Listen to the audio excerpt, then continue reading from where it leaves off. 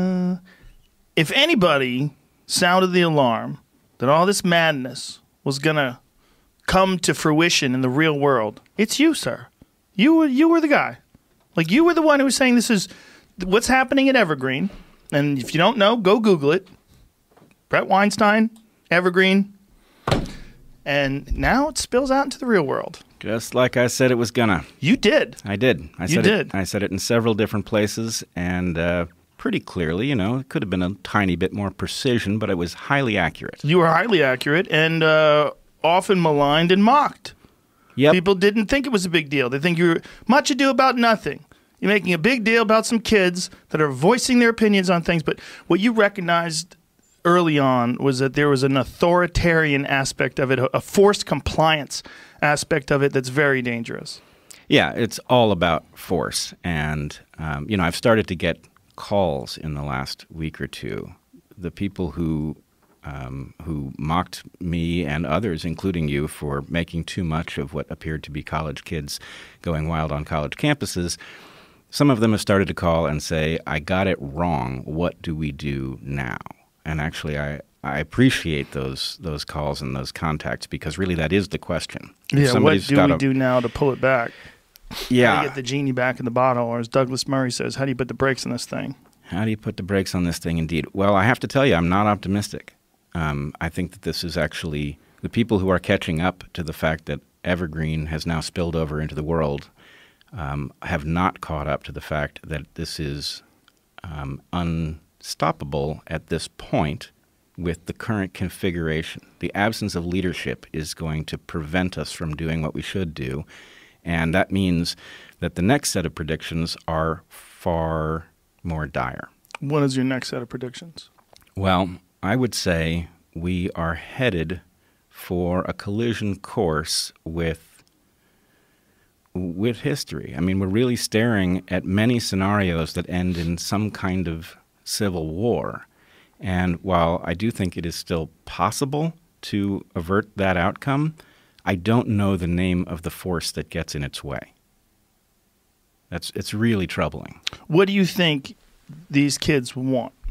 Not just kids. What do you think the people that are facilitating chaos, what do you think they want? Well, I think there's some danger in casting them as one thing, because I think we have several things fused together, and that until you understand what has joined forces with what, you're not going to, there's no way to answer the question. All right, let's break it down. Okay, so one thing that we're seeing is, and we really have to take this back a number of years to understand why it happened, but we are seeing Occupy 2.0. Now, I participated in Occupy. Originally, Occupy made a lot of sense. It was a complaint about the TARP program and too big to fail, and the fact that the American public was not protected when those who had created the financial collapse were, and that was a legitimate gripe, and it was also a legitimate gripe at the beginning of the Tea Party movement. Occupy then morphed into an anarchist movement that was just simply hostile to civilization, and it became absurd. And so when I say this is Occupy 2.0, this is the anarchist version of Occupy that has now reemerged, and it has fused with Black Lives Matter, which, as I've said lots of different places, if Black Lives Matter just simply meant what those words imply, I'd be on board with it. It doesn't. It means a great deal more than that, and we're beginning to see that in the last couple of weeks, too. What else do you think it means?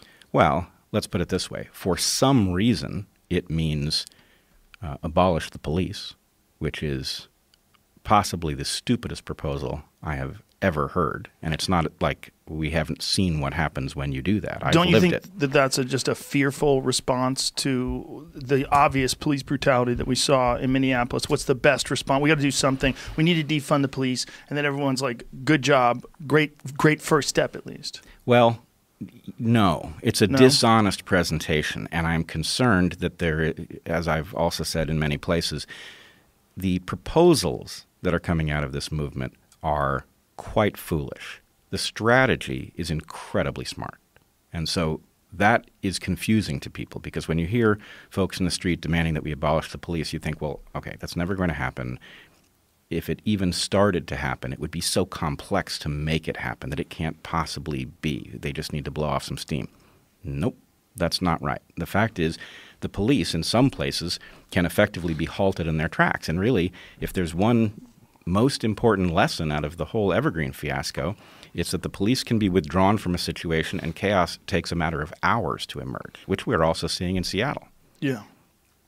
The defunding of the police, which is happening in Minneapolis, what are they doing in replacement of the police? Well, I don't know. And I will say that the thing that is trotted out as the example that tells us that defund the police, which doesn't really mean defund the police, it means abolish the police. We are told that that's safe on the basis of something like the Camden example.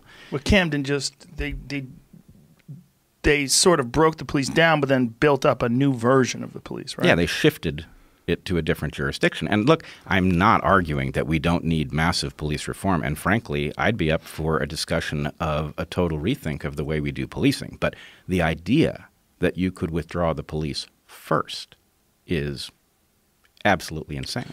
Mark Lamont Hill had a very good point about the guy who was killed. What is the gentleman's name that was killed in the drive-through fast food place? Richard. Is that how you say his name? Who was just drunk and compliant and peaceful until they were telling him they were going to arrest him. Even said, "Get me an Uber." And what his point was, it was a very good point. Why were the police even called for that? This is a nonviolent person who just happened to be drunk. Was he doing something he shouldn't have been doing? Yes. But obviously compliant, polite, speaking just like very reasonably until it escalated into this tussle. And then he lost his life. If they had just had some sort of a program where they could, we're going to park your car, sir, or we'll have someone drive your car to your house, we're going to call you an Uber, or we're going to take you home, and we're going to just write you a ticket and work this out in court. You're not going to go to jail.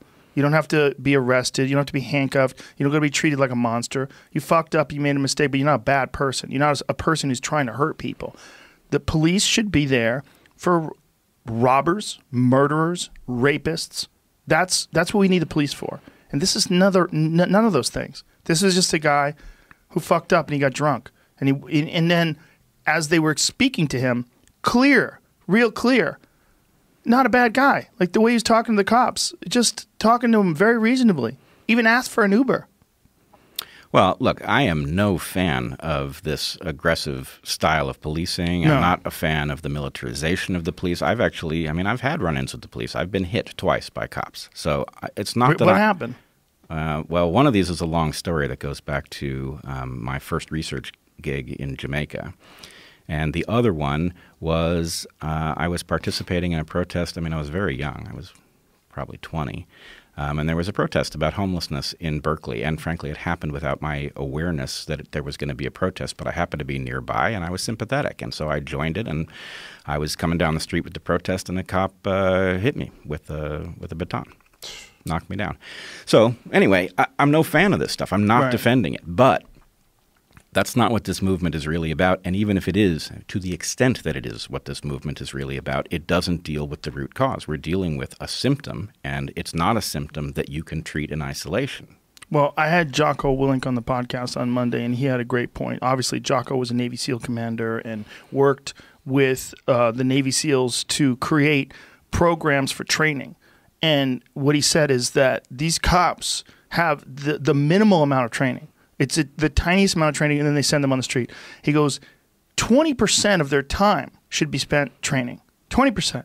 It should be de-escalation drills, simulation drills, educating them on how to communicate with people in various situations, educating them as how if one cop is in a confrontation with someone, the next cop should step in and say, let's just calm down. Mike, why don't you go deal with this over there, and I'm going to handle this. And sir, let's take this from scratch. Like let's work this out.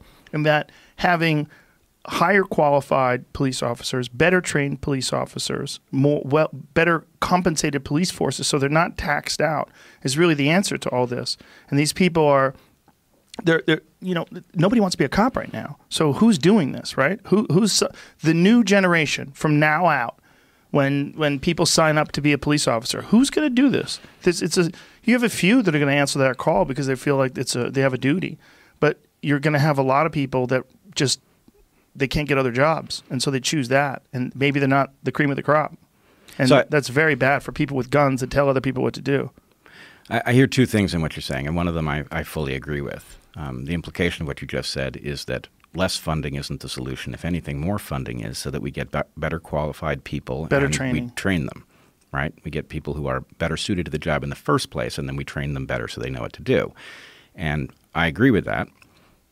The part that I'm worried about is that I think I hear you grasping at straws, and frankly, they're familiar. I hear everybody grasping at straws here. And what I think is not getting said is that brutal policing is a feature, not a bug, right? This is part of a system that is about something else. And to the extent that I think we can all recognize that there is something absolutely organic about the anger that has caused people to spill into the streets in large numbers, that anger is the result of a process that does not begin with policing. It begins with economic phenomena and political phenomena. And one of the things that spooks me is this movement, in part because it is leaderless and I would argue rudderless. It is not correctly addressing the actual problem. It is lashing out at things that it can see. It's lashing out at anecdotes. But the only solution here, the only proper solution that actually saves the republic is a solution that addresses the core problem. Economic despair, communities that are filled with crime and violence and gangs, and the people that come out of these communities with very little hope, and all the models that they operate under, what they model themselves on, is what they see around them, which is all this crime. And they don't have this sense that there's a very clear path out of this. Well, let's I want to step back to something that will sound too remote to be useful, but I'm sure it isn't. I would claim that this actually goes back to a shift in the Democratic Party during the Clinton administration. During the Clinton administration, the Democratic Party effectively switched. It took up the Republican Party's business model, moving away from defending the interests of common people as its reason for gaining power. And that created a problem. So during the Clinton administration, we saw the end to aid with to families with dependent children. We saw NAFTA. We saw basically an abandonment of the core raison d'etre for the Democratic Party. Now, the Republican Party at that point was the party of business. But that doesn't really mean the party of business. What the Republican Party was the party of well-established large businesses, which frequently meant, as it was catering to their interests, that it was preventing small businesses from rising up that would threaten its constituents. Now, the Democrats took up this model. They went into influence peddling as well during the Clinton administration, and they became the party of other businesses. So now you have two parties that are basically dealing with competing business interests, vying for power. But what that does is it excludes the interests of regular folks. And so regular folks have been getting the shaft ever since. Nobody is representing their interests. They're getting wise to it, and they're feeling the effects on the street. They are feeling the system is rigged. It's rigged against them. It's not even evenly rigged against them. So, in black communities, there's the perception it's specifically rigged against us. And you know what? It is. But the way it is very subtle, right? It's not a matter of racism being ubiquitous, inside every white head. It's not like that. This has very little to do with modern racism. But what it has to do with is a property of our system. So, there's a cybernetic principle. The purpose of a system is what it does. It means that don't listen to what somebody says that the system is for. Look at what it accomplishes. That's what it's for. And our system basically has two things that it accomplishes. It basically keeps real change from happening. And the reason it keeps real change from happening is because people who are winning in the present system will continue to win if the system continues to do what it does, and they may lose if the system changes and starts doing something else. So it creates what I would argue is a kind of organic conservatism. Those with power don't want change because it threatens them. And the other thing that our system does is it reproduces present patterns of distribution into the future. And what that means is racism that has almost died out is still alive and well in a sense, because all you have to do is take people who are born into a neighborhood that is devoid of opportunity and continue that pattern. If no opportunity shows up, then people who were oppressed are now going to continue to be oppressed. And so it feels personal, but it isn't. It's just reproducing an existing pattern. And a lot of that emanates from these communities that have been disenfranchised and economically distraught from slavery. Like literally from that, where we're dealing with the echoes of slavery, and it doesn't get addressed. And when people do bring it up and they start talking about reparations, people roll their eyes and people go, oh, that was so long ago. But the results of that are still alive today in the South. They're still alive today in many communities that were redlined as recently as the 1960s, right? That's exactly right. And so we basically have set ourselves up for a confused response because there's a subtlety. The fact that ancient racism, people who are dead, their racism still haunts us today through mechanisms of the reproduction of patterns of distribution. And mind you, when people hear distribution, they freak out because they think you're talking about wealth. I'm not talking about wealth, and we can talk about why I wouldn't bother. But what we're talking about is opportunity. Opportunity has been hoarded. It has been concentrated in some zip codes and almost totally excluded from other zip codes. And so you're right. The patterns of slavery moved into Jim Crow, and now they've moved into a phase where they are very subtly infused into our system. And so it is causing people to have the sense that there is an enemy and it is out to get me, when it's not exactly an enemy that's out to get you. It's a pattern, right? It's a pattern that definitely needs to be addressed.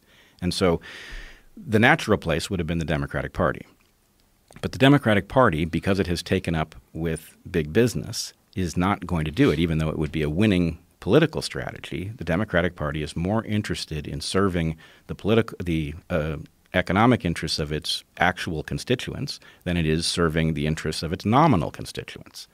And so why are you seeing something that looks like a communist revolution beginning in the streets? For the natural reason, which is that people are feeling excluded from their share, and they are being excluded. But this revolution that is beginning in our streets is no more coherent or desirable than Maoism, and it's going to be brutal in the Maoist way, or possibly the way that it unfolded in the French Revolution, or maybe it'll be some unique version and it'll get its own name. But if we want the Republic to survive, we're going to have to prevent this from happening. And because it's a leaderless movement, who do you even talk to? Who do you reason with? Yeah, that's what's fascinating about it, right?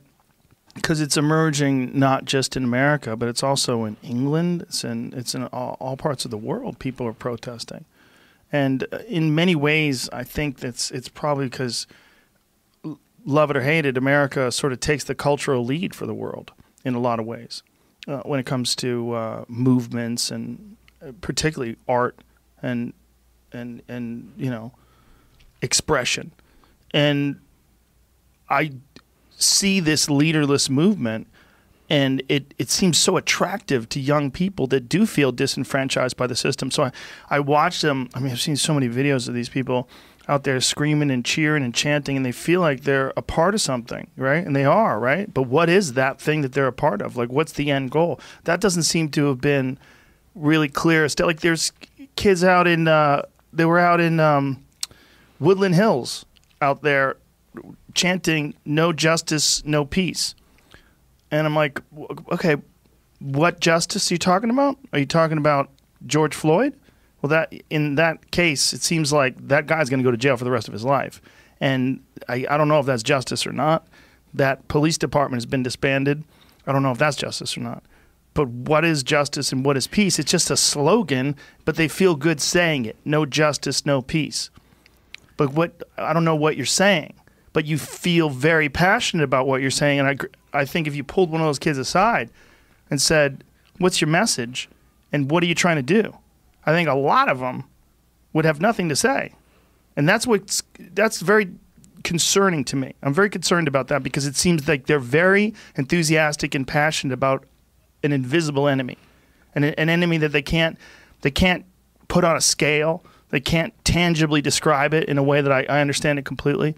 It just seems like the structure of things they feel like is unjust. It is unfortunately a zombified collective fighting a boogeyman that they have invented, which again doesn't mean that their frustration is not about something very real that does require a solution. But to the extent that these people have de-individuated and they've become a true mob and they are pushing policies that make no sense and endanger us all. I mean, there is no neighborhood in the U.S. that is going to be safer for the absence of the police. And it really doesn't even matter how corrupt the police are. The absence of the police is going to create a power vacuum, and we're going to get warlords, as we're already seeing in miniature in Seattle, as we already saw at Evergreen.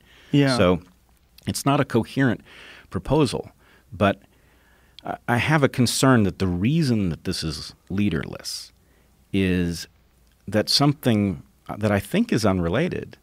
I really think it's unintentional, but there is something about the way that influence happens in this era that has taken all of the would-be leaders and it has trapped them in the gig economy.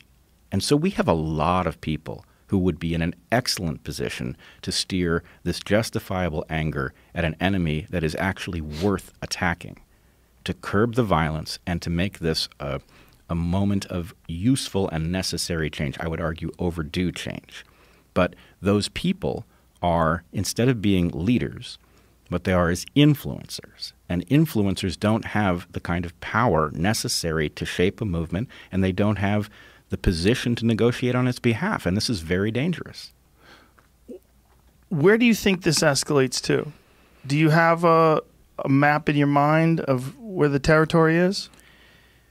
Yeah. I mean, I would say there are several ways it could go, but unfortunately, the dynamics look almost unresolvable if somebody does not speak for the movement. And with it being unresolvable, you've got a conflict between rural people and urban people. You have a conflict between blacks and those who are self-declared allies. And ally doesn't really mean ally, but foot soldiers on behalf of this movement and people who won't go along with it.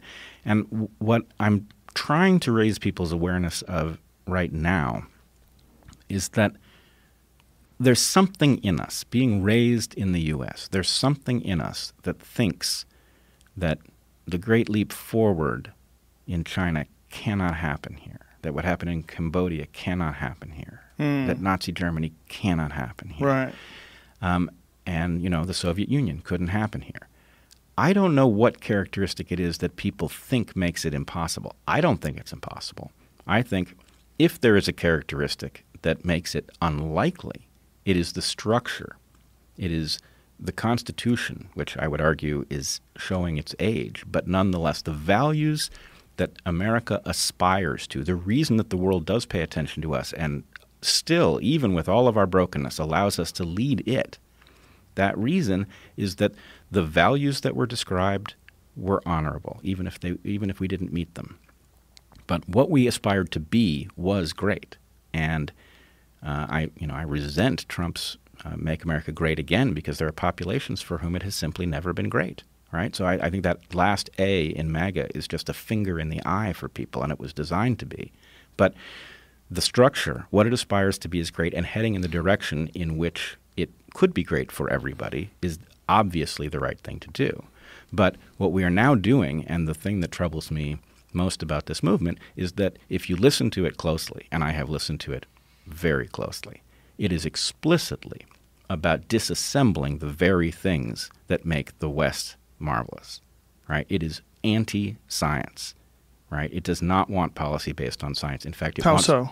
Well, I mean, you saw last week, presumably, that it got Nature, the journal Nature, Science Magazine, Caltech. It got all of these just absolutely top-level scientific institutions to broadcast the hashtag #ShutDownSTEM.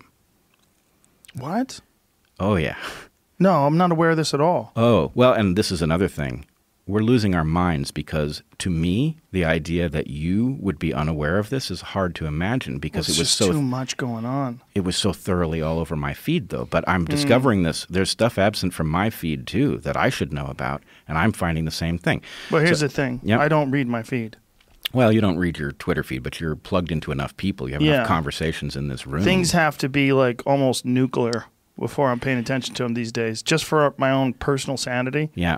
I've stepped away from almost all social media other than posting. Yeah, it's actually, if I can say something perfectly weird, I don't really aspire to great wealth. I never have. But there is part of me that wants to be wealthy enough that I can afford to ignore my feeds, right? Yeah. I can't now. I have to be plugged in. But anyway, the thing that's really concerning here, and I don't want this podcast to be all about concern. Here it is. Thousands of scientists go on strike to protest systemic racism in STEM.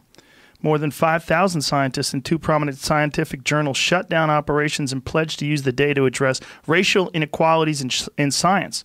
The strike follows 2 weeks of demonstrations spurred by the police killing of George Floyd, a black man who died after a white police officer.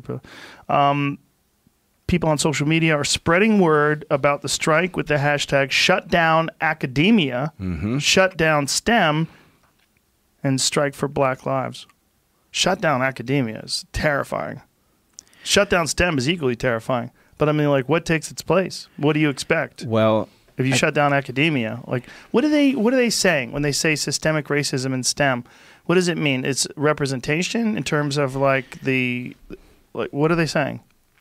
So this is so sad because truly, if you really wanted to raise black people out of the quagmire, the economic quagmire they find themselves in, if you wanted to do it en masse, you would arm them with the most powerful tools, right?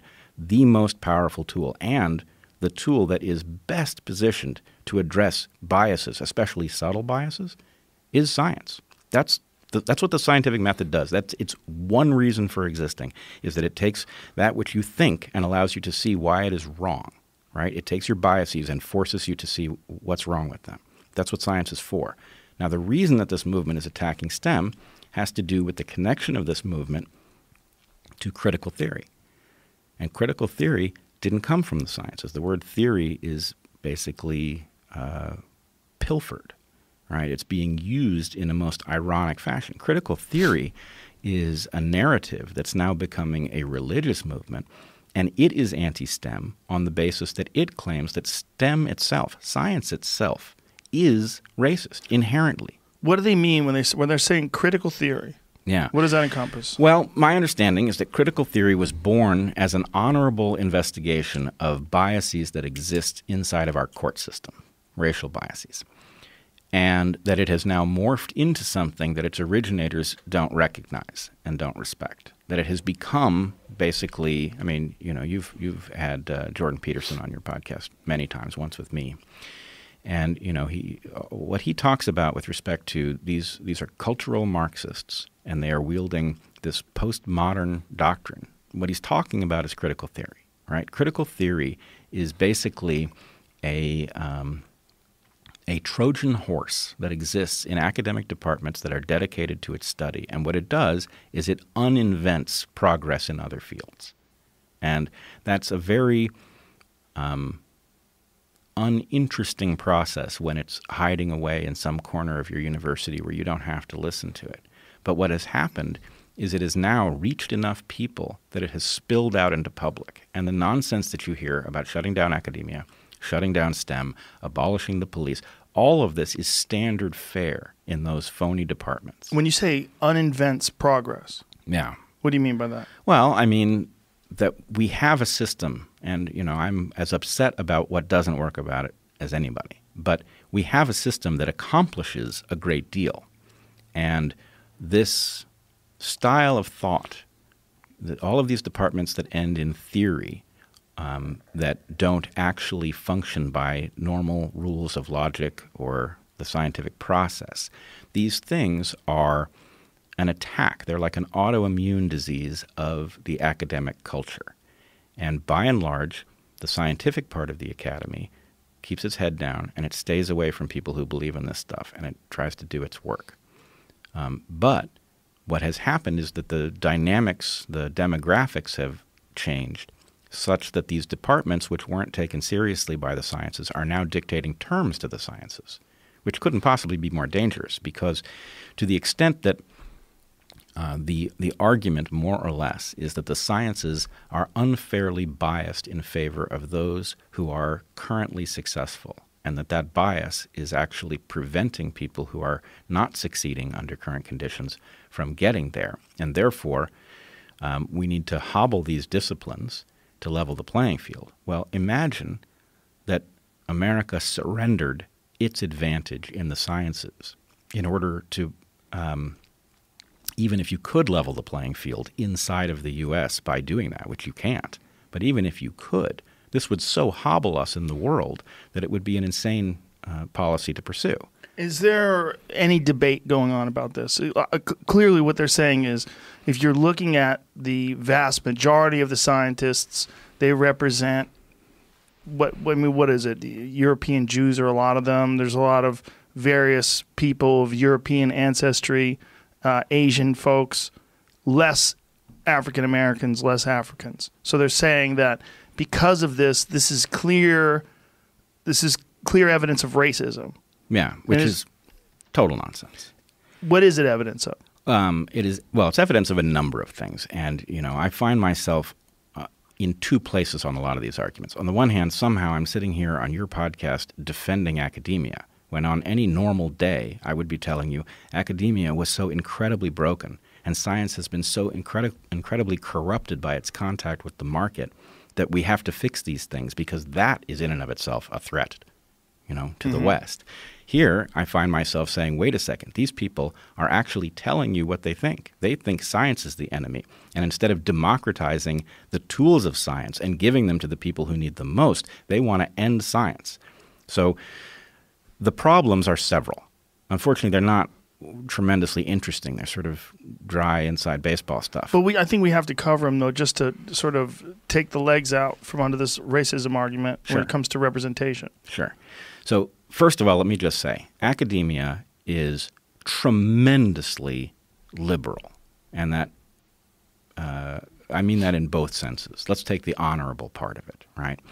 Inside of a university, there is every desire to bring people who do not look like the old white guys that have done so much of the past work in science. There is a desire to broaden, so it is not true that privately scientists are harboring racist views and talking about them and then, behaving themselves when they're around people who are of a different color. It's not like that, okay? There is a desire to have those people show up and get the job because, for one thing, it takes the pressure off. To the extent that departments don't look like the demographics of the country in which these departments are housed, that raises questions. And so there's a desire to bring in anybody who makes it clear that that's not going on. However, let's say that you were black and you grew up in a neighborhood where the odds were stacked against you, and you made it. Let's say that you had people who said wise things to you, and they got you to focus on the right stuff, and you managed to dodge the stuff that captures so many, and you made it, right? Let's say you got into Harvard, you got a really good quality degree in a proper science. Well, what are you going to do with it? You're going to go into academia? That would be insane, because I don't know what the numbers are. I don't know what fraction of people who get PhDs actually get the job that they've trained for, but it's tiny. Is it really? I'll be like 1 in 20. Really? Yeah. Because there's only so many positions, and every year you're graduating hundreds and hundreds of people with those degrees. Well, but there's also a very good reason for this. I mean, it's a terrible reason, but there's a very easily comprehended reason. So universities are fueled in large measure by what's called overhead of the grants. So if you get $1 million grant, half or more will go to your university, right? So that's what builds the buildings and fuels the place. So the university has an incentive to get as many people file grant applications as they can, and they have an incentive to hire people whose grant applications will be large rather than small. So this, for example, is one of the reasons that science has taken up arms against theory that is to say proper scientific theoreticians like me, and it has instead hired people who run big expensive experiments, because big expensive experiments have big grants, and those big grants bring in money. But if you were a university and what you wanted was to have people writing big expensive grants who were capable of getting them, then what you would want to do is you would want to free those people from teaching, and you would want to get people who weren't so expensive to do the work of the university. And the way you do that is you bring them on as graduate students, and you pay them an appalling wage. You claim that they are not actually workers, that they are students, and they do most of the teaching, and they do a lot of the work of the university for incredibly low amounts of money. They live under poor conditions, and increasingly they have to come from abroad where they are in some sense getting a deal that still makes sense. But this means that we overproduce PhDs. We give people degrees instead of money to do the work of the university in order that the people who are capable of getting the grants spend almost full time doing that job. And it's a racket. So So I wasn't aware of that at all. I didn't know how it works. Yeah, it's a racket. And the person you should talk to, the person who knows the most about this is actually Eric, my brother. So what he unearthed was actually that there was an explicit conspiracy to game the visa system in order to keep this system running, that in fact effectively a fake shortage of science students was created to allow the universities to basically flood the market to drive the wages down. But all of these things mean that if you are coming from circumstances that have been challenging and you make it, you don't want to go to graduate school in the sciences because it's a dumb move. You're going to take having gotten your head above water and then you're going to voluntarily drown. And that doesn't make any sense. You're much better off, even as bad as being a doctor has become. It used to be a great job. Now it's kind of a sucky job, but you're better off doing that because at least it's a job. You'll pay off your loans. You'll make it. And so basically what we see is that there are lots of reasons that a rational person from certain demographics is less likely to go into the sciences. That's not racism in the sciences. It's, again, one of these echoes of a past racism or a past indifference that is having huge impacts on the present. Okay. So these people that want to that think that STEM is racist and they want to dismantle it, what do they propose? Like, what do they propose in replacement of STEM and academia? So what they want is so strange and preposterous that it damages my credibility to even say it. I will answer your question, okay, but I know that what I'm saying sounds preposterous. And okay. The only reason that I'm so certain of it is that I've talked to them directly, and I watched this happen at Evergreen. You've talked to them directly, so you know this is actually what they want. Well, I can't say they because right. Undoubtedly there's Gross variation, generalizations, but yeah. I can say that to the extent that I've actually had these conversations with people, I was left completely shocked by, there was an example at Evergreen where we were in a faculty meeting, and I said that the proposals that were moving through were a threat to the Enlightenment values that were the basis of the institution. And what I got back was something I had never heard before, which was an attack not only on the Enlightenment, but on the idea of enlightenment.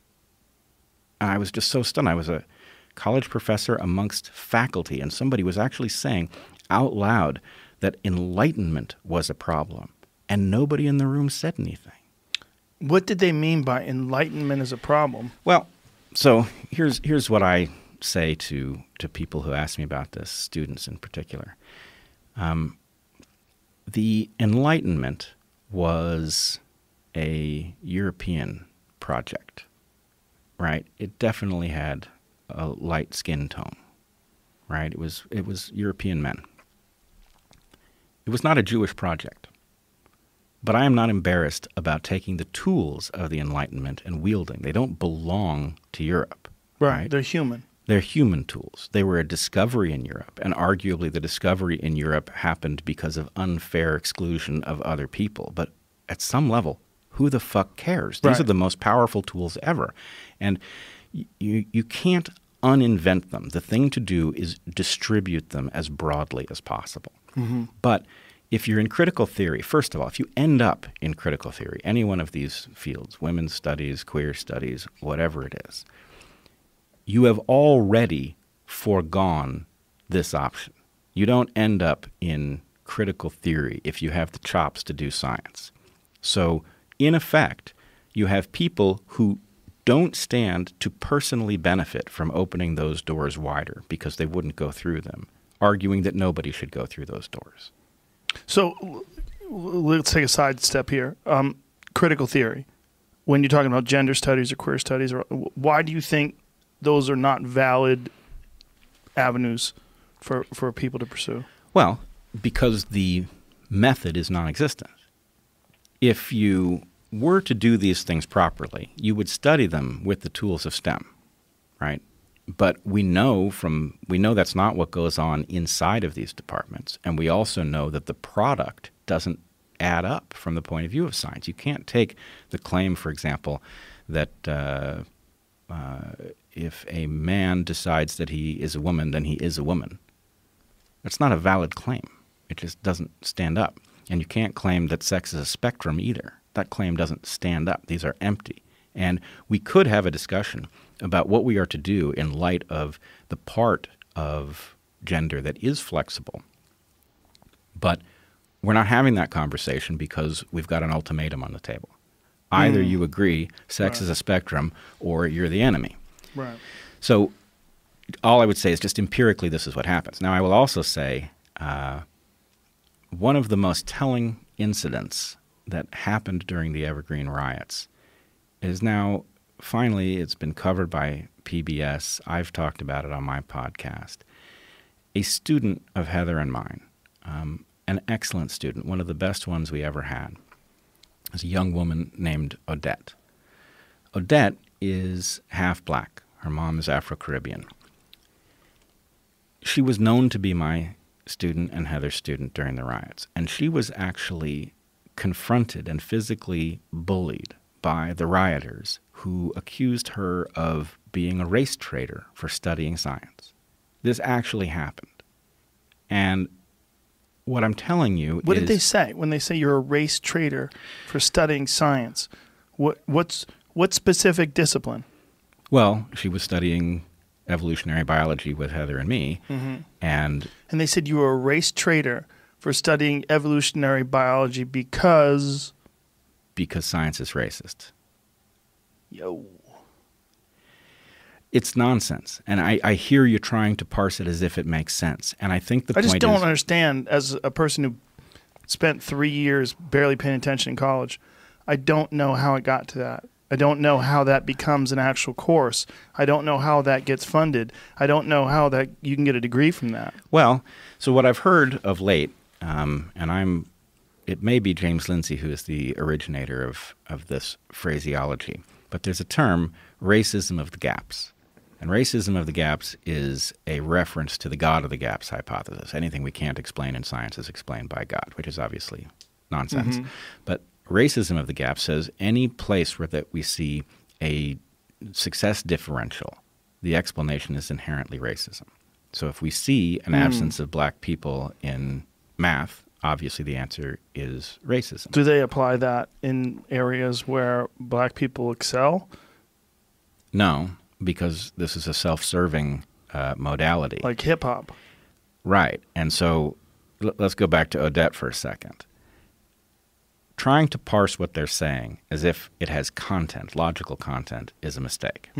Trying to parse it as a tactical move makes a lot of sense. Okay. Let's imagine that Odette was not the courageous person that she is and that she had caved, right? Imagine you're cornered, you're alone, you've got a mob that's actually physically confronting you for studying science.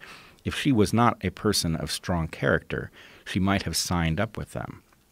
If she had signed up with them, then now they have a potentially powerful ally, right? A black person, former student of, or at that point, I guess, current student of Heather and mine, who would say, yes, in fact, science is racist, evolutionary biology particularly so. I was in that class, yada, yada, yada. And people are easily influenced in that, Many being people. bullied by that. would probably cause a lot of people to cave into that and give into that just for conformity, just so that people accept them. Yes. And so thank goodness that Odette is somebody who is of incredibly strong character, who really got the message of evolutionary biology very deeply. And there's nothing that they could have said or threatened her with that would have caused her to make the move that they wanted her to make. But processing it tactically is important. What they're doing is tactical. And what they did with shut down STEM, tactical. They were proving their power, right? They were able to get the most important scientific institutions to broadcast a demand to shut down STEM. That's an amazing level of power. And actual scientists that are in disciplines that are legit, like evolutionary biology, who went along with them? Well, I contacted Richard Dawkins as this was happening because I didn't see anything on his feed that suggested, he hadn't made a statement, and I thought it would be powerful for him to do it. He was totally unaware it was going on. Right? So you have the most important institutions broadcasting this thing. Something about our environment is not calling it to the attention of people who might be in a position to say something. And the whole thing is it's setting us up. We're in tremendous danger. And what do you think their motivation is? Power. Well, again, so we what have to be happens careful if about they get through? They shut down STEM. Then what do? How do they, are they thinking this far ahead? They're not playing this long game. Okay. I would tell people who aren't aware of me and what I think and believe that I am very progressive. I am very interested in making a fair system. As am I. I know you are. So what I'm about to say sounds like one of those right-wing crazy things. Uh-oh. What they want, well, imagine the following. Look, first of all, let's talk about reparations for a second. Okay. I am not a fan of the idea of reparations. I think it would be a terrible failure. It would be a disaster. But I do believe that something of very substantial magnitude is justified. I just don't think reparations is the answer. I completely agree. Okay. I think reform in terms of communities. I think spending massive amounts of money to rebuild communities and give people hope. Yes. Economic opportunities. Massive investment in communities that have been systematically frozen out, and I would put American blacks and American Indians at the top of the list because I believe they have a special claim. And Native Americans are particularly distraught because they've been subjugated to this weird position when they're stuck on these reservations. So we'll come back to this in a second maybe, but I think that there's something very special that happened with blacks and with Indians. Yes. And it's not exactly alike, but it has to do with their different origin stories, that these two populations have both suffered a parallel, I don't even know what to call it, an obstacle that makes them unlike other Americans. Yes. So, not in favor of reparations, but I would be in favor of something that did the job that reparations are imagined to do. Okay. What this movement is an attempt to create a slant in every single interaction that does the job of reparations. It's reparations 24 hours a day, 7 days a week, in every room, in every institution, in every context, right? Now, that will be the uninvention of America. It is, in some weird sense, a mirror for the America that blacks and Indians have faced. They have faced an America in which everything was slanted against them. It has grown less so. But again, we have the echoes of that deeply slanted America that are broadcast into the present at a high level of intensity. But you cannot do reparations inside of every institution, every hour, every discussion. That is not a plausible plan.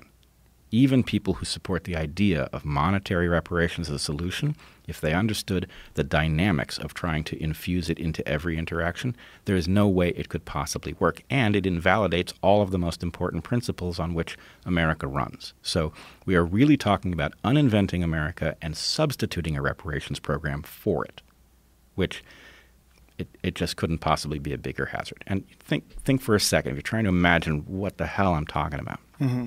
Imagine the courts, right?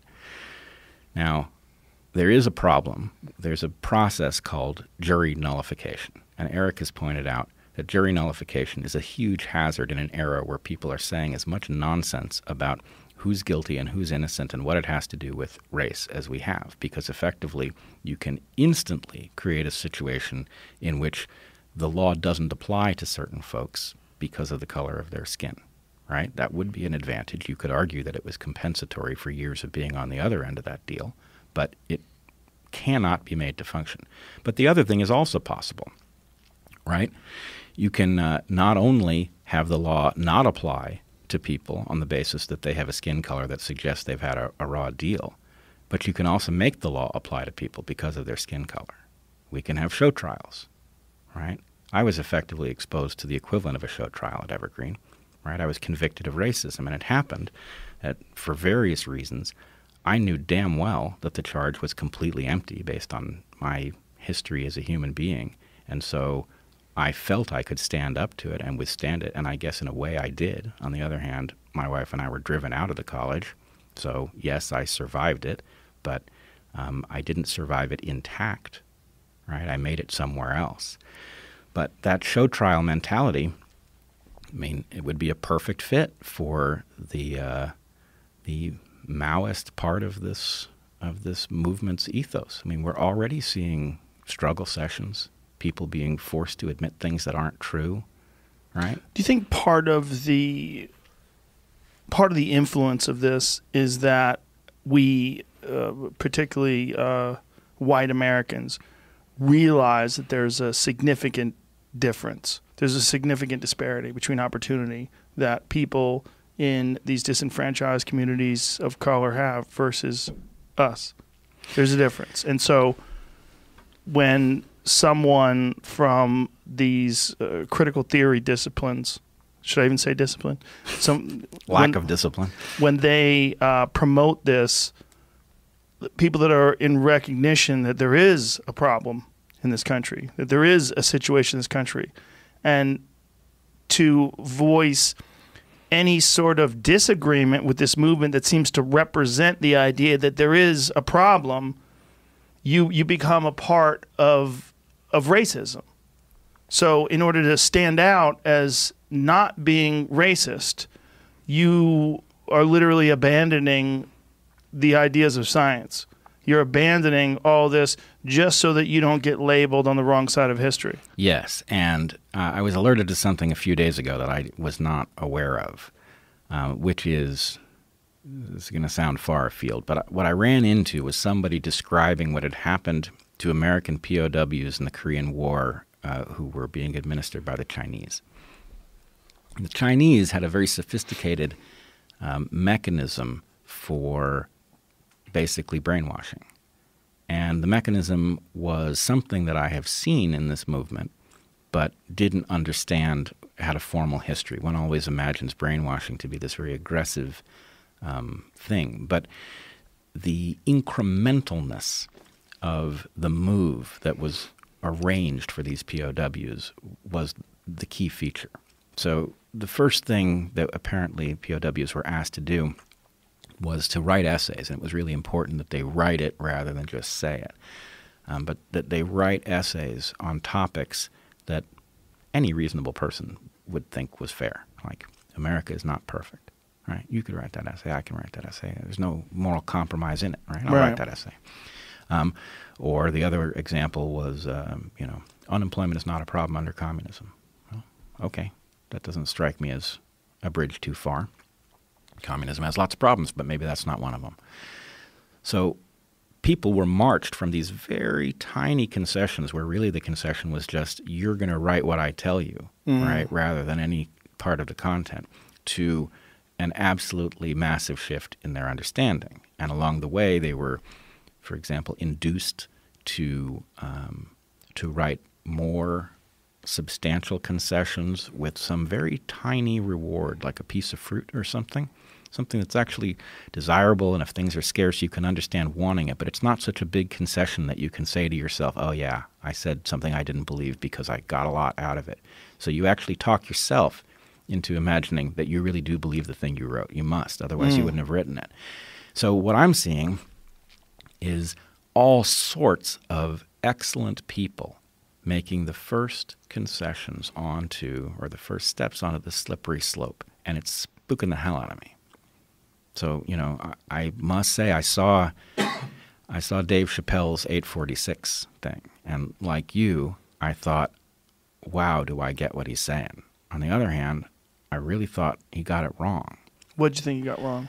Well, what he effectively said, what he effectively suggested was that he was on board with the movement, and it was clear that this was based on his massive frustration at how deaf the white population has been to black suffering, which I agree with. I think the white population has been largely deaf, at least in recent decades.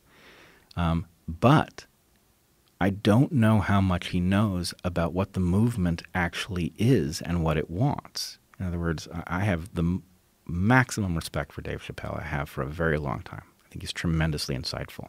But I don't know. I mean, I think he's got the same problem tuning into the world that everybody else does, which is he gets some slice that's fed to him, or maybe like you, he is not tuned into these things, and so he gets whatever crosses the threshold some other way. And maybe he's not seeing that this movement is spouting nonsense about getting rid of science, and he's not seeing that it's behaving in a Maoist way, and he is seeing the videos that we all see that suggest to us that there is a very serious problem with race-based police brutality. And the problem with that, of course, is that you can't do that analysis with anecdotes, no matter how egregious they seem. Is it weird to connect all those things together, though? When you're saying the movement, if this movement doesn't have any leaders, and you're talking about police brutality, but you're also talking about Maoist ideology that weasels its way into academia, is that really the same thing? Is it all one thing? Well, I don't, Multi-headed Hydra? I don't think it is one thing, but I think it's like a coalition of things. Mm-hmm. And I think each of those things is comprehensible, in isolation, and we can understand what happens when you fuse them together. And all I can say is we did see this in miniature at Evergreen, and people did say, you're making too much out of it, and they were wrong. And well, you saw it on the ground. The problem with seeing it from a distance is you can minimize many things when you don't experience the emotions, you don't see the fear, you don't see people running through the parking lot with baseball bats looking for you like they were doing. It's a different thing when you're actually there and you realize that this mass hysteria does lead to pretty despicable acts, and that there is sort of a mob mentality that grips people, and it allows people to be capable of some pretty heinous shit. And what we see here in America is such a combination of factors, right? You have COVID, which shuts everything down, so people are stuck at home for all these months. Then you have this George Floyd thing, which is one of the worst cases of police brutality I've ever seen, because it was so torturous. If you really know how long 8 minutes and 46 seconds is with someone leaning on your neck, you would know how fucking horrific that is. And then you have the looting. Yes. And then you have the mass movement of all these people taking to the street saying, we've got to change things. We know things are wrong. And on top of that, you have looting. And on top of that, you have businesses failing because of the looting.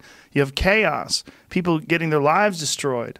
You have so many things happening all together at once. To call it a movement, it's like one of the things we were talking about with Occupy Wall Street back in the day was we were saying they don't seem to know exactly what's going on, but it's like the immune system surrounding something that's wrong. Like it's like something's going on here. Like all these white blood cells are flooding into this area. I forget who made that analogy. It might have been me. It was so long ago.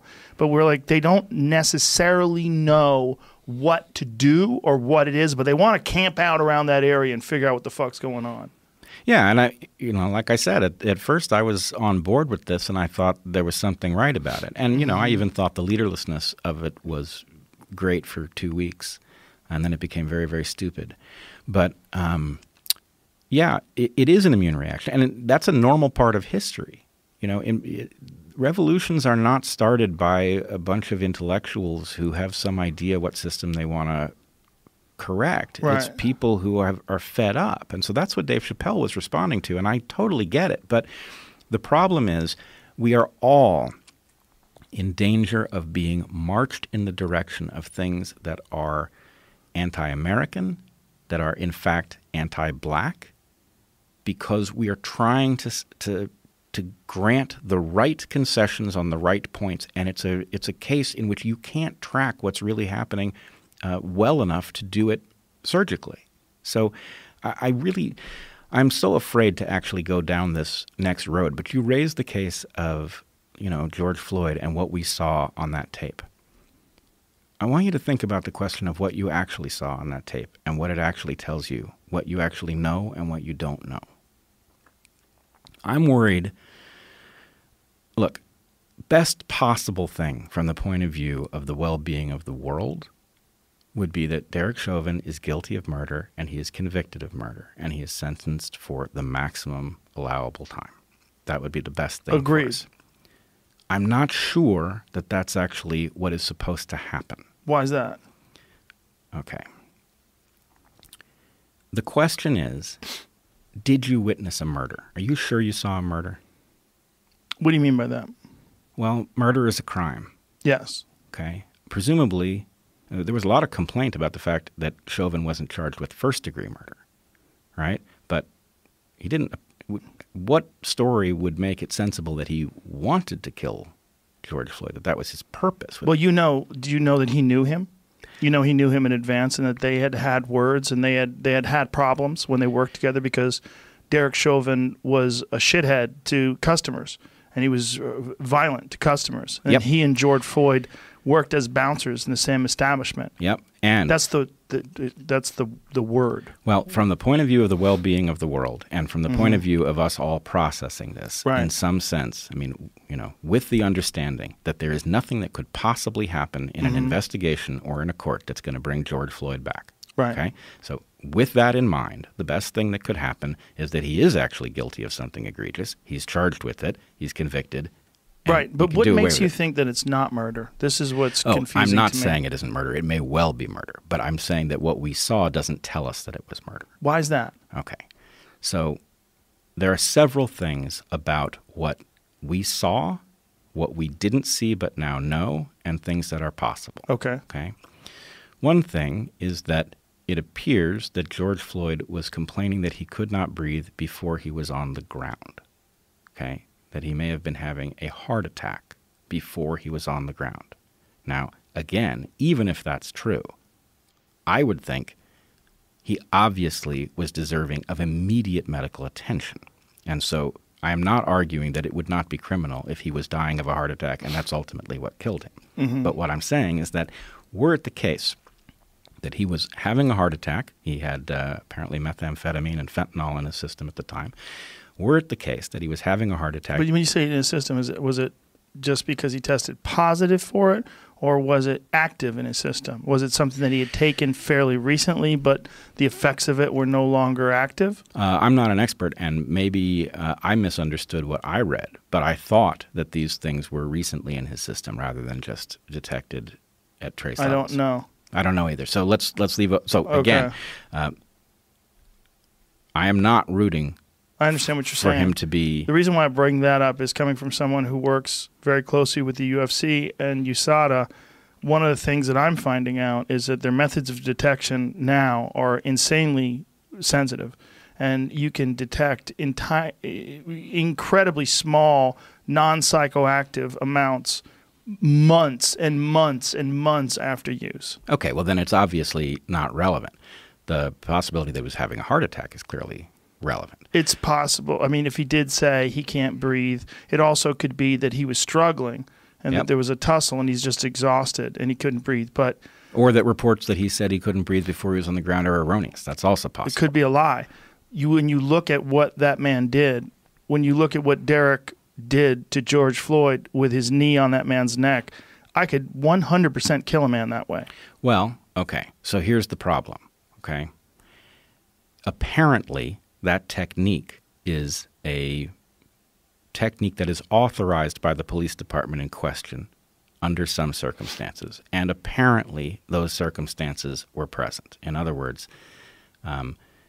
it may be that the policy of the Minneapolis Police Department Needs to radically change. No, it may be that the policy killed George Floyd.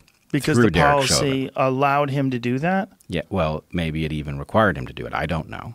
But the guy wasn't resisting. That's the problem. When he's on the ground, he's just got his knee on the guy's neck. Did you watch the whole video? I did watch the whole video. There's another problem with the way he did it. There's a drain there. You see that cement drain? And his neck is laying on the edge of the cement drain. That it's like a bone. When you choke man, you don't use the meaty part of your body. You use the bone.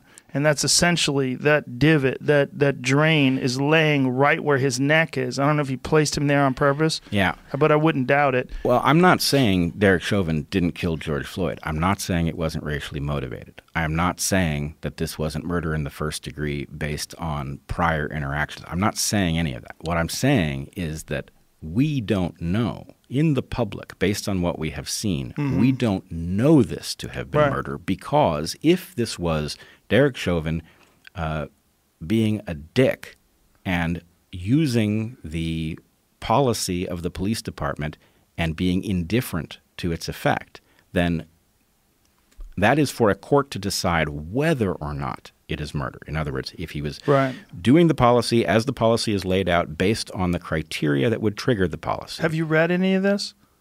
What do you mean? About the policies? I've read a bit. What have you read? What did it say? It said, I'm going to struggle for the words that the acronym stands for. There is a situation called EXDS. Extreme, boy, I don't have it. Maybe Jamie can find it. Okay. But again, the real point here is not that he is innocent. I don't believe him to be innocent. My real point is that we are all acting as if we have seen with our own eyes something that is unambiguously murder. And I don't believe that we saw that. I believe we saw something that may well have been murder and may well not have been murder, and that the way that we determine whether it is murder is in a courtroom with due process. Well, isn't it through autopsies? Because independent autopsies did find that asphyxiation and the cutoff of the blood supply to the brain were responsible for his death. Now, there was a police department autopsy that was refuted by two individual independent examiners. You know what you need? What? You need a court. You need a court to examine the evidence. You need a court to examine the evidence, and you need it to be done in front of a jury that is free to decide either way. And here's what I'm really concerned about. Because we all think we saw a murder, right? We think it's unambiguous. We think it's open and shut. Right. The entire case is going to unfold in that context, right? And if he is exonerated, we are going to assume that this is a miscarriage of justice. Yes. Right? Which means, put yourself in the position of a member of the jury. If you don't think this was murder, you may well be the person who stands in the way of a judgment and causes who knows what to erupt. We're talking about Rodney King times 1,000. Times a million. Times a million. Particularly if you look at what happened just from the reaction to this one murder. Right. We've seen cops murder people, and we've seen a minimal reaction by the public, just protests and people get angry. This erupted around the world. Right. Nobody anticipated this or saw that. But it speaks to the powder keg of circumstances that we were talking about, all this different packed dynamite of COVID, the lockdown, financial distraught. But can we agree that it could be that his being found not guilty would set in motion events that could be right up through Civil War? Catastrophic. Yeah. So if that is the case, what I believe is likely to happen is that he's likely to be convicted irrespective of the evidence. He's going to be sacrificed. Right? And you agree that that might be for the best of everybody? Well, what I want to point out is that we don't behave that way. We don't behave that way. The center of what we are as Americans is a country in which you are entitled to due process in a court of law, that your guilt has to be proven beyond a reasonable doubt. And if we are going to start sacrificing people because there is a mob in the street threatening to turn the place upside down, then, I mean, you know what that is, right? That's the uninvention of America. And, you know, you can't use the term lynching for it because of the racial connotations of that term. But if we are talking about sacrificing individuals because a mob has decided that they are guilty, then we aren't America anymore. I think when you look at the spectrum of probability, if you had a pie of is he guilty of murder? Did he murder him by leaning on his neck for 8 minutes and 46 seconds, or did he not? I would say did he not is so small, you would have to have a fucking magnifying glass to look at it. If I'm an expert on choking people. You know, I understand what happens to the brain when you cut off the blood supply. I've had it done to me. What that guy's doing is torture. And I think I know I could kill a man that way. I know I could. Yeah. If I decided to lean on someone's neck for 8 minutes and 46 seconds with all of my weight, that's a dead person. There's no way you're going to survive. All right. If your neck, one side of your neck is on the concrete and the other side is 200 pounds of my body all focused on my knee, and I'm balancing my weight on your neck, you're a dead man. Okay. So... but that's what we saw, well, right? I know what you're saying, that maybe he also had a heart attack. But the idea that those two are not related seems to me to be outside of the realm of possibility. So I want to make a trade with you. Okay. Okay. I absolutely hope that you're right. Okay. I hope this is clear. But in exchange for that, I want the agreement that the American thing to do is to convict him by the evidence in a court of law. And if the evidence is not sufficiently compelling, that's not what's supposed to happen. That would be un-American for that to be the way he was convicted. I agree. And we are convicting him in the court of public opinion. But we're doing it based on a video of a man putting all his weight on this guy's neck for 8 minutes and 40. I mean, when you roll in jiu-jitsu class, generally a roll is between 5 minutes, maybe 10 minutes or something like that. And the idea of a man being on my neck the entire time is fucking terrifying. Oh, I believe I saw a tremendous miscarriage of justice. What I don't know, and what I don't think any of us understand, is what is the policy? Did he exceed the policy? Did he enact the policy? I just can't imagine any cop would think that that was the way to do it. It's one thing if someone is resisting arrest and they're very dangerous and you're handcuffing them and you put your knee on their neck to hold them down in place. And I think that is a valid move. If you've a guy and he's got a gun or he's wired on PCP and he's very strong and there's a bunch of you trying to hold on to the guy and someone leans on his neck, I'm all for that. But then when you're done, when you got him cuffed, let him go. He's not a threat. That guy wasn't even moving. He was just begging for his life. I wanted George Floyd to be taken to a hospital. It seems clear to me that he needed to be taken to a hospital. But I don't know. Okay, here we got it here. Best Jamie. I could find, I think. Officer can also use two types of neck restraints in less severe circumstances. One is called conscious neck restraint, which is an officer applies light to moderate pressure to the side of a person's neck but does not intend to knock a person unconscious. That could be used against people who are actively resisting. So that alone just dismisses this whole idea because that's not what was going on there. The guy was not actively resisting. The other neck restraint is one meant to render someone unconscious. That could be used when someone is exhibiting active aggression and for life-saving purposes. Again, this does not apply. Department policy said neck restraints can't be used against people who are passively resisting. So right there it says neck restraints should not have been used against George Floyd because he was not violently resisting. That's not what was going on. He was not exhibiting active aggression. He wasn't do that. He was begging for his life. He was calling out for his dead mother. His mother, I know. It's horrific shit. I am feeling the need to emphasize I do believe I saw a miscarriage of justice, but I know that the American thing to do is to have all of this out in a court of law where all of the appropriate arguments are on the table. I agree with you. I don't see a way where he wasn't guilty. But I do agree with you that he should be tried in a court of law. But just based on that, I say he's guilty. And then we're also looking at the comparison between the Eric Gardner case, which I also thought was horrible. And I also said, as a person who's an expert in martial arts, that was a chokehold. They were saying it wasn't a chokehold. That was a chokehold. But here's the thing about the Eric Gardner case. they should have never fucking arrested that guy in the first place. He was just selling loose cigarettes. Like, what kind of a world we're living in where you grab a guy by his neck because he's selling loose cigarettes? And when those guys did tackle him and take him down to the ground and held on to him when he said he can't breathe, he also appeared to be in poor health. And it was likely that the altercation, which probably wouldn't have killed you, killed him. And it was awful, terrible. But this was 100 times worse. Well, you say, what kind of a world are we living in where somebody selling loose cigarettes has this kind of interaction? And, yes. you know, we can say the same thing for George Floyd, right? We're talking about... Yeah, counterfeit $20 bill. It's nothing. Yeah, right. But I want to go back to what I said before. Police brutality is a feature, not a bug. Yes, I agree with you. So what I mean by that is if you are going to freeze people out of their share of the well-being that is generated by society, you are going to have to keep them from revolting. And so what you do is you set up some sort of arbitrary administrator of authority that people run in contact with that they fear, right? You set up some force that disincentivizes misbehavior. And that force isn't just the police. It's obviously the prison system as well. Here's where I'd argue with you about that. Okay. That only applies if you only see that force exhibited towards poor people in disenfranchised communities, but you don't.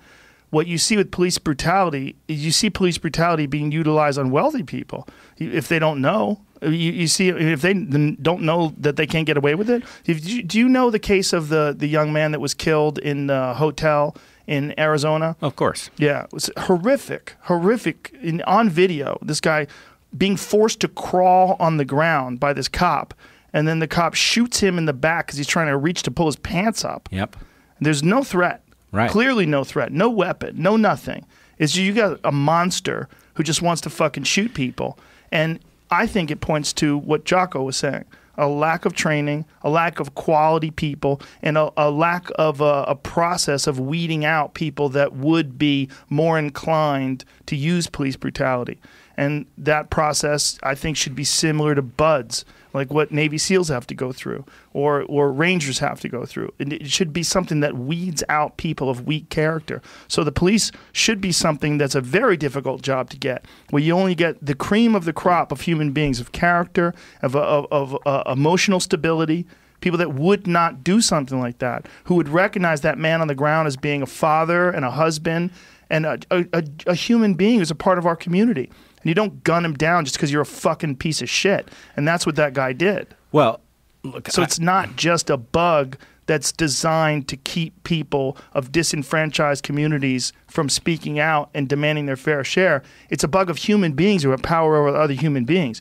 It's when you know the Stanford prison experience, of course. Experiments, which of course have been sort of discredited in some ways, that they actually probably wanted out of it, so they expect. But the idea behind it makes sense to us, that if you give people power over people, they kind of tend to abuse it. When people have just unchecked authority over folks, they tend to use that. It's a feature of human beings. Oh, believe me. I mean, like I said before, I only told you the simpler story of my run-in with the cops. Right. I know that putting a badge on somebody and giving them a weapon and giving them all of that power, it brings the worst out in many people, and it's very, very, it's very dangerous. Yes. But I still see something systemic here that isn't being discussed. I don't think we disagree on that. I think that's there as well. I think there's multiple factors. Well, multiple factors, yes, but let's put it this way. My claim is that opportunity is being hoarded, right? At the top of the economic ladder, opportunity is widespread. You can do very well. The farther you get down the economic ladder, the less opportunity there is and the greater the danger of your falling off the bottom, right? In some communities, you start off the bottom, yes, right? And you cannot access the ladder up. In such cases, it is not surprising that people resort to crime. The reason most people do not resort to crime is that they have better options, and people are wired to pick better options. So let's talk about a couple things. Okay. And I do hope we get to some science at some point. But we got a lot of time, brother. Good. All right. So let's talk for a second about why the black community has a special problem in America. Can we talk about that? Sure. All right. So I want to talk about two things. One has to do with the special origin story for the African-derived population of Americans. Obviously, slavery is where most African Americans come from. They arrived through that mechanism. But slavery has a special interaction with the normal structures of being a human being. Right? So a human being is sort of a generalist creature with a capacity to have its software reworked for different habitats. The reason that human beings are able to exploit every terrestrial habitat where plants grow is that they don't all have the software program that's the same, right? You can have a software program for hunting in the Kalahari. You can have one for terracing the Andes to grow potatoes. You can have any one of a number of software programs. Well, slavery took the software program that Africans who were brought into the slave trade had, and it did its best to erase that program and to render that program non-functional. It rendered it non-functional by combining people from different places who didn't even necessarily speak a language, so there was not one culture available. And it sort of forces the bootstrapping of a new culture, which was composed of various things. But of course, there was prohibition against teaching slaves to read and things like that. So there was a systematic breaking of the original culture that Africans had who were in the New World and a substituting of a version that was not as much of a threat to the slave-holding population, right? And at the point that slavery comes to an end, it is not as if, frankly, even we didn't even have the tools to talk about these things in responsible terms. There wasn't enough known about how the mind works and what its relationship is to the body and all. So the thing that makes the black population and the Indian population different, I would argue, is the systematic hobbling of the onboard, the inherited, evolved culture. In the case of Indians, by transporting them to reservations and by putting them in schools that disrupt the passage of normal culture. And in the case of Africans, it was breaking apart of families, keeping people from being in contact with others whom they had the right language to talk to and all. So in any case, that carries through to the present. It creates a situation where there has not been access to the materials to fully bring, to fully update software. Am I making sense yet? Yes. Okay. You're speaking about this almost purely from like an evolutionary biology perspective. Yes, I'm afraid that it's not properly going to come through. What I'm saying is that when you have one population in control of how another population accesses the shared culture, that it's never fair, right? And so we saw this with conquistadors who came into the New World and were forcing Catholicism on the Inca, for example, right? So there's always this attempt to hand off culture that serves the powerful and undermines those who might rebel against them. Okay. Now, let's go back to the question of how opportunity is distributed. Okay, so for some populations, you have very little opportunity, and you have a tremendous hazard of falling off the bottom of the ladder and there's not enough mechanism to allow you to get back to it. That creates crime. Let's say that those who control or who write the rules of the system do not want a revolt, even though this scenario would set them up for it, right? So one thing that happens is you create a tendency to incarcerate, right? You have rules that free certain people out of opportunity, and then you have a system that is capable of incarcerating massive numbers of them. And we incarcerate a much larger fraction of our population than any comparable nation, right? And a very disproportionate fraction of people in that system are black. So here's the part that I don't hear discussed. When you take men out of a population, it has a very predictable effect. You take men out of a population, it undercuts the bargaining position of women in mating and dating.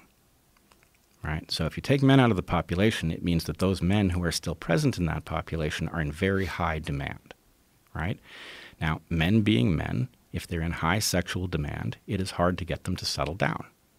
Right? A man who has lots of options is much harder to persuade to become monogamous and participate in traditional family raising. Okay?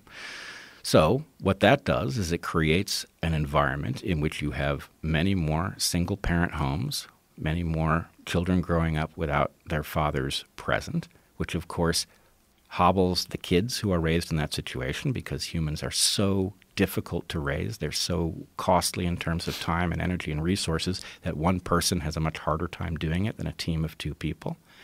And this sets in motion all of the things for which white society imagines that there's some cause inside of being black, when in fact it's a demographic process that unfolds very naturally if you remove a disproportionate number of men from a population and undermine women's bargaining position. Is that making sense? Absolutely. Okay, so why are we not having that discussion, and why are we instead talking about shutting down STEM? STEM is exactly what you need in order to understand how that process works and to figure out what you would have to do to fix it. Well, I think those things are, in many people's eyes, so distantly connected. You know, what they look at the economic disparity and the crime and the gang problem and the prison problem and the incarceration problem, and they look at that, and then they look at STEM as being a completely different thing. It's like what your connection and what you're saying about the fact that the hobbling of these communities is so systemic. It's so a part of how they're established and set up, and it's repeating itself over and over and over again, generation after generation. You know, that in many people's eyes, it doesn't seem related.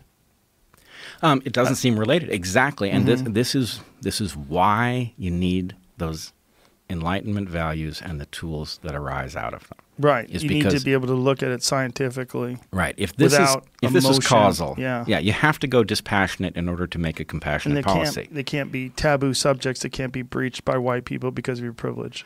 Right. So what I'm watching is a train wreck in which we have a movement that is unhooking exactly the tools necessary to see what really is going on. Right. Right? There really is a problem. And what this movement is doing is it is advancing a phony explanation, bad policy, and then on the other side, everybody who's not going along with this, you know, or a vast majority of those who are not going along are thinking, okay, those people are just crazy. Right. They're complaining about something that doesn't exist. This is nonsense. It's chaos, and it has to be shut down. And so anyway, the truth is neither of those things.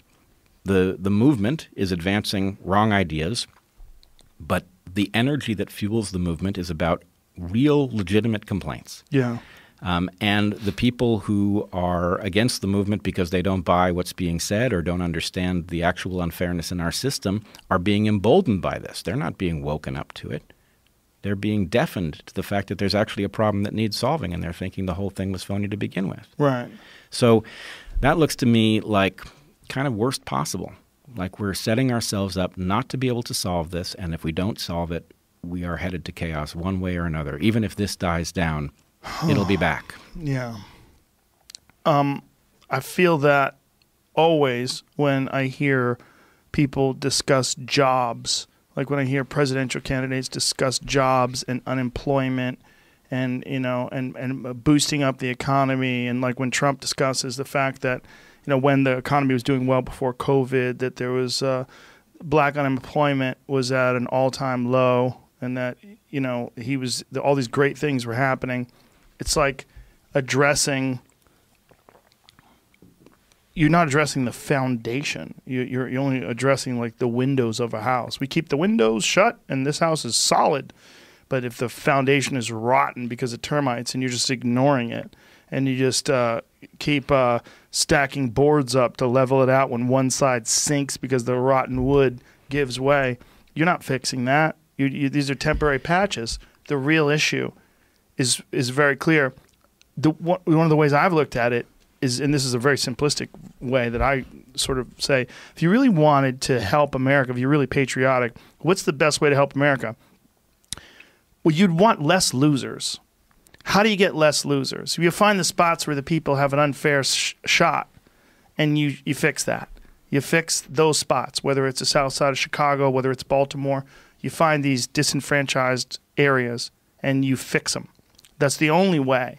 You give people much more opportunity. You give people you set it up so people have, if not the same advantage, a far superior advantage than they have now in terms of their ability to make it through navigate the terrifying waters of being a young adult and getting through the system without going to jail and without making terrible mistakes, and then having some sort of an economic opportunity that it gives you hope that you actually strive for something and you get rewarded for your effort, and you see other people get rewarded for that effort as well, and that becomes the model that you're using. You use this model of, the model that we see in a lot of upper middle class communities. You see there's a path. Mike made it through. Look at Mike. Now he has a Corvette.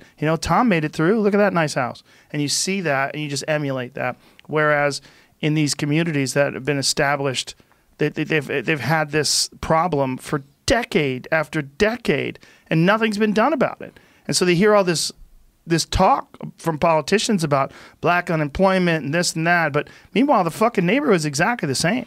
No one's done anything to fix it. No one's done anything to and I think it's a tremendous problem in terms of like what effort needs to be done to fix it. And I'm a moron. I'm not the guy to fix it. I don't understand how it could be done. I don't know, but I do understand that there's not work being put into doing it, other than through the people in the community and community activists and some people that have that are philanthropists that have tried to figure out a way to do their best to put a dent in it. It's never been addressed on a national level. It's not addressed like no president has ever made an address, even Obama, where they've sat down and said, here's the areas of this country where it's really hard to make it, and this is what we're going to do to fix that. Yeah, I agree, but I still don't think you're at the root. What's the root? The root is a system that is so politically corrupt that it is not even interested in doing what it needs to do. It is interested in doing the bare minimum that it can do that prevents revolt. And now it's screwed up. Now it's got revolt on its hands. But if you actually wanted to solve this problem, you have to solve it at the causal level, right? You can't have a system in which people are choosing between candidates from two corrupt parties, both of which are hell-bent on stealing well-being from them and transferring it to their actual constituents. I agree. So yeah, that's a problem as well. I don't think it's a problem as well. I mean, imagine for a second, right? How did we get here? It's 2020. We are facing a global pandemic, which incidentally I do want to talk to you about. Okay. We are facing a global pandemic. We are facing rioting in the streets, a movement that's showing signs of a Maoist challenge to the most fundamental aspects of the West, right? And we're going to have to choose between Donald Trump and Joe Biden? What? Like, neither one of these people is capable of or inclined towards the kind of leadership that you have just described we would need. Agreed. So that means at the very least, if we do not divert our course, right, if November comes and we are choosing between those two, then that means we're putting off any solution at least 4 years, because the president would be essential to changing our course, right? And this is just built into these parties now, right? Obama, I can't figure out why it's the case. I really like Obama personally. He seems like the right guy to me, but his administration at a policy level was indistinguishable from Bush. In some ways, it was worse. So what we've got is parties that decide what we get to choose from, and the game is to prevent us from having any choice that could possibly solve the problem. So we have to fix that. We have to address that problem, and we have to break their stranglehold. And, in fairness, Trump was a challenge to that two-party duopoly. He's not really a Republican. right? Right. But he's also not really an alternative. It's like a third crime family, right? Yeah. You've got the Republicans, the Democrats, and now the He Trumps. sort of co-opted their ideology to fit his needs. Yeah, but it's not a solution. Right. So we have to get that solution, which means we have to get by the parties. Trump proved that was possible. Right. I think if there was ever a time where an independent party has a chance, now's the time. If someone steps in and has a real solution, and also in terms of the distribution of that information, now's the time, because you could just post something on YouTube where you're demonstrating, like, through a step-by-step process. You could take hours to do it. Like, this is what I want to do, and this is how I'm going to do it. You could break those down to clips, almost like a podcast. And if someone was a person of substance that we really believed in, we said, that person can really do this. This actually could happen. Let's vote independent. It could happen. They don't have a monopoly on the distribution of information anymore. And that's terrifying to them, because they used to be able to count on the shills on the left and the right to get the word out for them. But they don't have that anymore. You have so many people that really don't have an ideological foundation in either one of them that are talking, and they're reaching millions of people. That's a rare moment in time. And this is, in my opinion, the very best time for someone to step in they're not compliant. They don't have to give it. They don't need that policy machine behind them, or the political machine behind them. Well, I've got a plan. Okay. But we would have to find a really big podcast, I think, to get enough momentum. There's none of those out there. You though. haven't encountered a big podcast? No, they don't exist. Okay. All right. You want to hear the plan? Sure. Okay. The Rock and Jocko Willink. Get them together. Well, let's put that. Okay. Let's put that to the side. It's not part of the plan, but it actually could fit. Okay. Okay. So here's the plan. This plan needs a better name, but the working title is the Dark Horse Duo Plan. And the plan looks like this. We draft two individuals. We find two people. One of them is center left and one of them is center right. And these people have to have certain characteristics, a minimum set. They have to be patriotic, they have to be courageous, and they have to be highly capable, right? But that's it. Okay. Center left and a center right. And we pair them together. And we draft them with the following plan, that they will govern as a team. That is to say, every important decision will be discussed, and they will decide what to do as a team. And only in cases where they cannot reach agreement, or whenever something has to be decided on a very short time scale, like a military decision, does the person who inhabits the role of the president govern alone. Okay?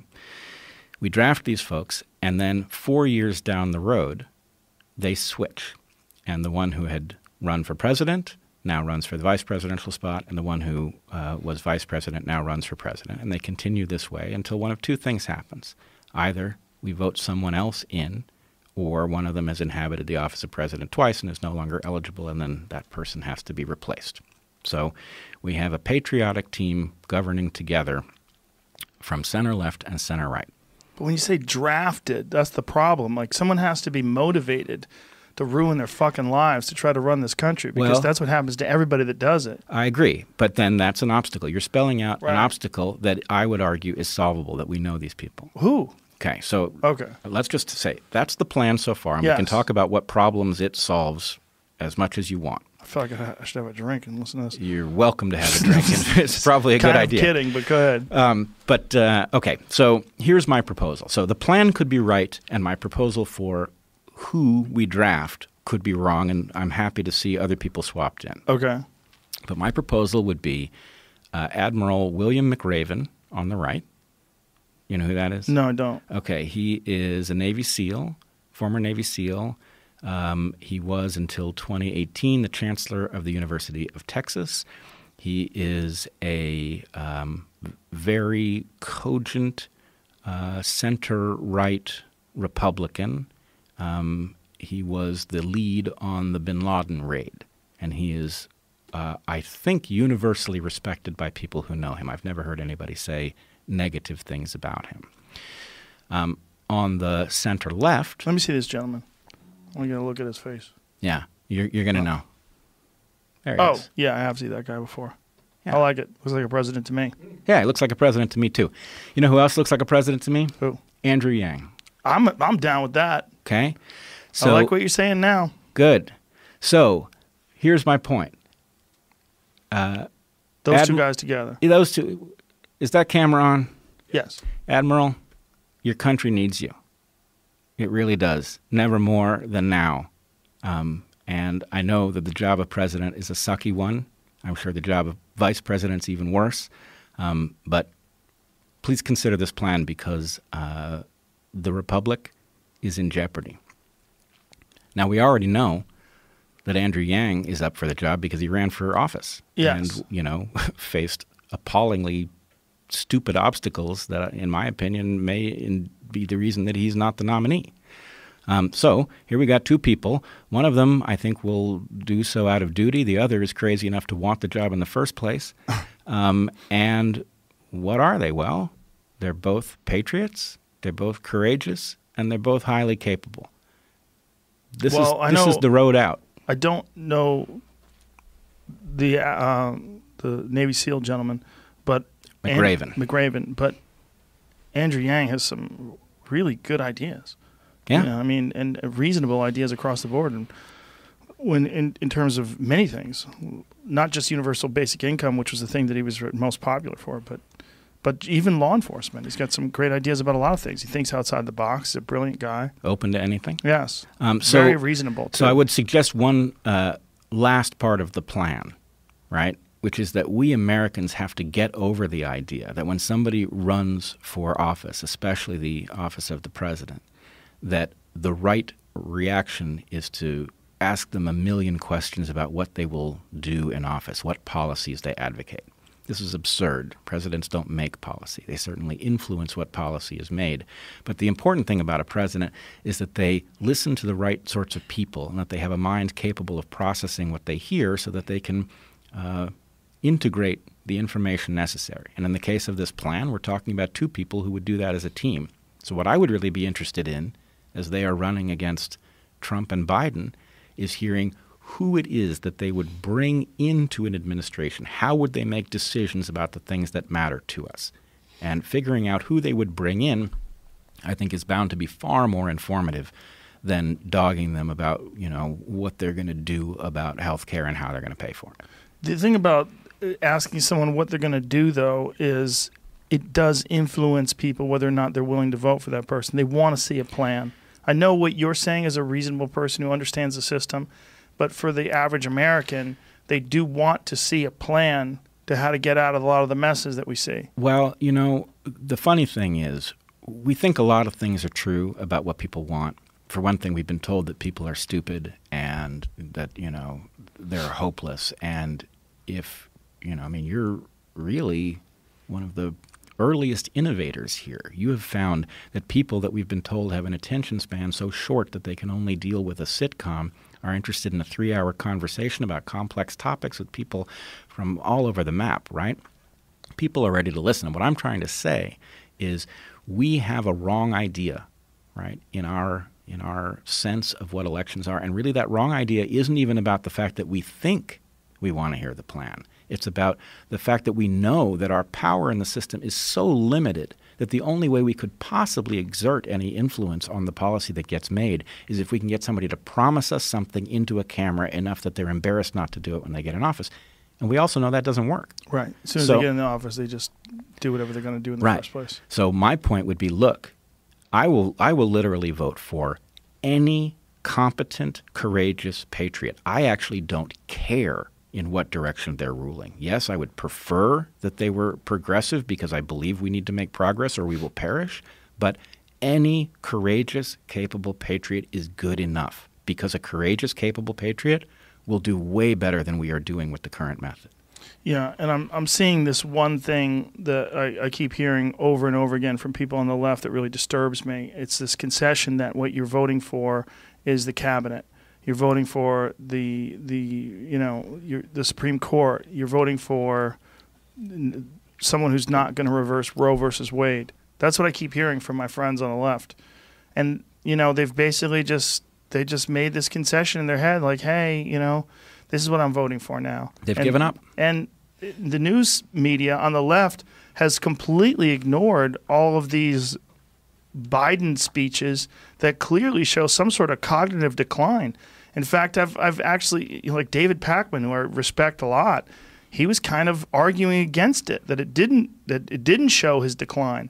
And I was trying to look at it in a way that it made sense. I was trying to be rational about it. I'm like, okay, maybe he's just exhausted, or maybe this, or maybe it's pressure. You know, sometimes people get really tongue-tied and panic under pressure, and words come out all fucked up. That is possible, but there's a trend. And if you go back to when he was a younger man, that trend didn't exist. You're seeing a change, and the idea that as you get older, you become less comfortable with the media, less comfortable with speaking publicly. That doesn't jive with me. Right. That doesn't make any sense. So, like, I agree with you. I see a decline, but irrespective of what that is, Joe Biden is an influence peddler. Yes. He is not an idea guy, right? He's the same idea as Hillary Clinton in a different morphology. Who cares? This is not an answer to any known question. Right. This is stay the course at a moment when we could not afford to stay the course less. Right. So, look, how dare the Democratic Party do this to us again at this moment? Well, they did it to us before this moment happened. That's the thing. They did it to us before COVID, and they did it to us before the looting and before the demonstrations. It was this moment. These things I don't were. think they thought it was going to happen the way it happened. I thought I feel like they felt that if they got Joe Biden in there, if none of this stuff had happened, you would just be dealing with one solution to the problem that is Donald Trump. Right, but even if we bend over backwards to be generous to the Democratic Party, yes, it did this in a moment when we didn't know that COVID-19 was going to spread, right? And we didn't know that there was going to be massive riots in the streets over who knows how many cities. We should have known that this was building, right? The possibility of a pandemic was always on the table. The fact that we have a pandemic and that makes it clear why we need a cogent leader. It was obvious that this could happen under any presidency. Yeah, but there's a lot of other things. I mean, it's hard to say that the possibility of a pandemic is on the table, so we should have been prepared for it. I mean, the possibility of an asteroidal impact is on the table. The possibility of a solar flare that wipes out the power grid, always on the table. Yeah, but you're making my point. My point is, you can never afford to have somebody who isn't a courageous, capable patriot in that office. How dare they play games with this thing? It's not theirs to screw up. Right. And this also has highlighted the problem of Donald Trump's ego. Yeah. You know, I mean, the people would say his ego's, he's got an ego problem. But look, he's getting the job done. He's doing great things. But then in the face of this pandemic, when he's being criticized, like almost to the point where he can't handle it anymore. You know, like some people can run at a pace of 5 miles an hour, but when you force them to run at a pace of 7 miles an hour, things get slippery. You know, you start feeling cramps. You start looking for a way out, and he's right now about 9 miles an hour, and it's not looking good. Nothing's. I mean, he's tweeting about not falling down a ramp. And why were you walking like that? He's the fake news media why was this a slippery ramp and I'm not going to give them a ring. Like, what the fuck are you even paying attention to? Yes. The fact that your ego is so fragile, you're paying attention to criticisms the way you walk down a slippery ramp. Like, they would have ignored that. It would have been a non-issue. But it's an issue that your ego is so fragile that you have to address the fact that they're criticizing the way you walk down a ramp with fucking slippery dress shoes on. Those shoes suck. I never wear them.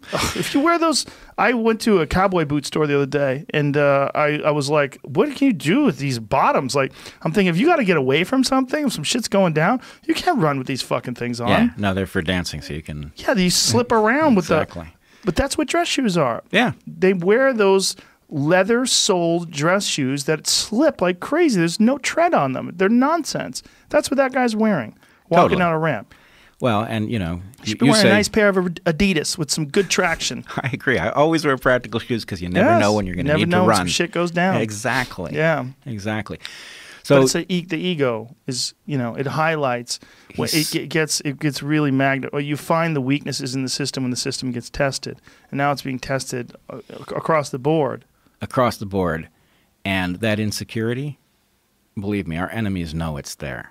Oh, for sure. And they know how to exploit it. Yeah. So enough games. Yeah. We have to escape this. And, to my friends who are still believers in the Democratic Party at some point, of which I have many, if you hate Trump, right, if that's really your cause and you're not going to be able to see clearly anything until we have removed him from office, that is also on the Democratic bill. Hillary Clinton advanced Trump's candidacy because she wanted to run against him. So if you have Trump derangement syndrome, you still have to be angry at the Democratic Party for putting us in this predicament. Yeah, she legitimately thought he would be the easiest to beat, so she wanted him to run. She thought she was going to humiliate him. She severely underestimated people that were upset at the current system and that his rhetoric, this idea of draining the swamp, would actually resonate with so many people. And also that people look at things in a very two-dimensional way. They're not looking at it in this really complex, nuanced way. And if you can paint a couple of good slogans together, build that wall, make America great again, all that kind of shit, that's a brilliant way of manipulating people, because that's the stuff they remember. And he's a master at it. Sleepy Joe Biden, crazy Hillary Clinton, Lion Hillary, crazy Ted, Lion Ted. He has all these nicknames for people. I don't even remember most of them, but there's some brilliance in it. Oh, he is a political genius. Yes. He is. Well, a manipulative genius in the sense that he understands how to use the media because he's been in it forever. These fucking people have been in it in this Bush League way. Like you don't even know what it's like. You have a real master communicator in that role. If you had someone that was a master public speaker in that role, who really knew how to give a blistering takedown of someone like Trump or someone like Biden, easy. Both those guys. Yep. They're vulnerable as fuck. They are. And let's get them the hell out of there. As you point out, and you are dead right about this, if ever there was a moment, this would be it. Yeah, this would be the moment. But do you think that you can get that guy to run? We have to draft him. It's a matter of duty. And what's he doing right now? I don't know. I think he may have retired after he left the chancellor position. Probably right now digging a bunker somewhere outside of Waco. Fuck this place. But look, the way you would draft somebody like that is you would let them know that we'd have their back, right? Yeah. They would earn our loyalty, and they would have to have it. But if they did, then it's the perfect moment. Do you think there's enough time? Here we are in the middle of June. Was it the 16th, 15th? What is today? 16th. 16th of June. July, August, September, October, November, 5 months. Actually, the world, we could be speaking Chinese in 5 months. Look, Joe, you ain't kidding. Look, the thing about 2020 is you can make an argument about what's possible, but 2020 is not the year to make such an argument in, because it threw all the fucking wrenches into the gears. Every wrench. All the sand into the oil. Into the eyes. Oh, my God. It's fucking crazy. I'm going stark raving sane. Yeah, me too. Yeah. I think. So you wanted to talk about COVID. I do. What are your thoughts on the lockdown? Yeah. Well, let's put it this way. I'm not speaking in a vacuum here. I've heard a certain amount of your take, and my take is a bit different. I am very concerned about SARS-CoV-2. I am not concerned about it because it is as lethal as we feared it might be. It isn't as lethal as we feared it might be. But I'm afraid of it for other reasons. One, it is brand new to us evolutionarily. It just showed up in human beings. And so, in my opinion, we screwed up the lockdown badly because we went halfway. That a very short, very intense lockdown could have ended it, and that would have been the smart thing to do.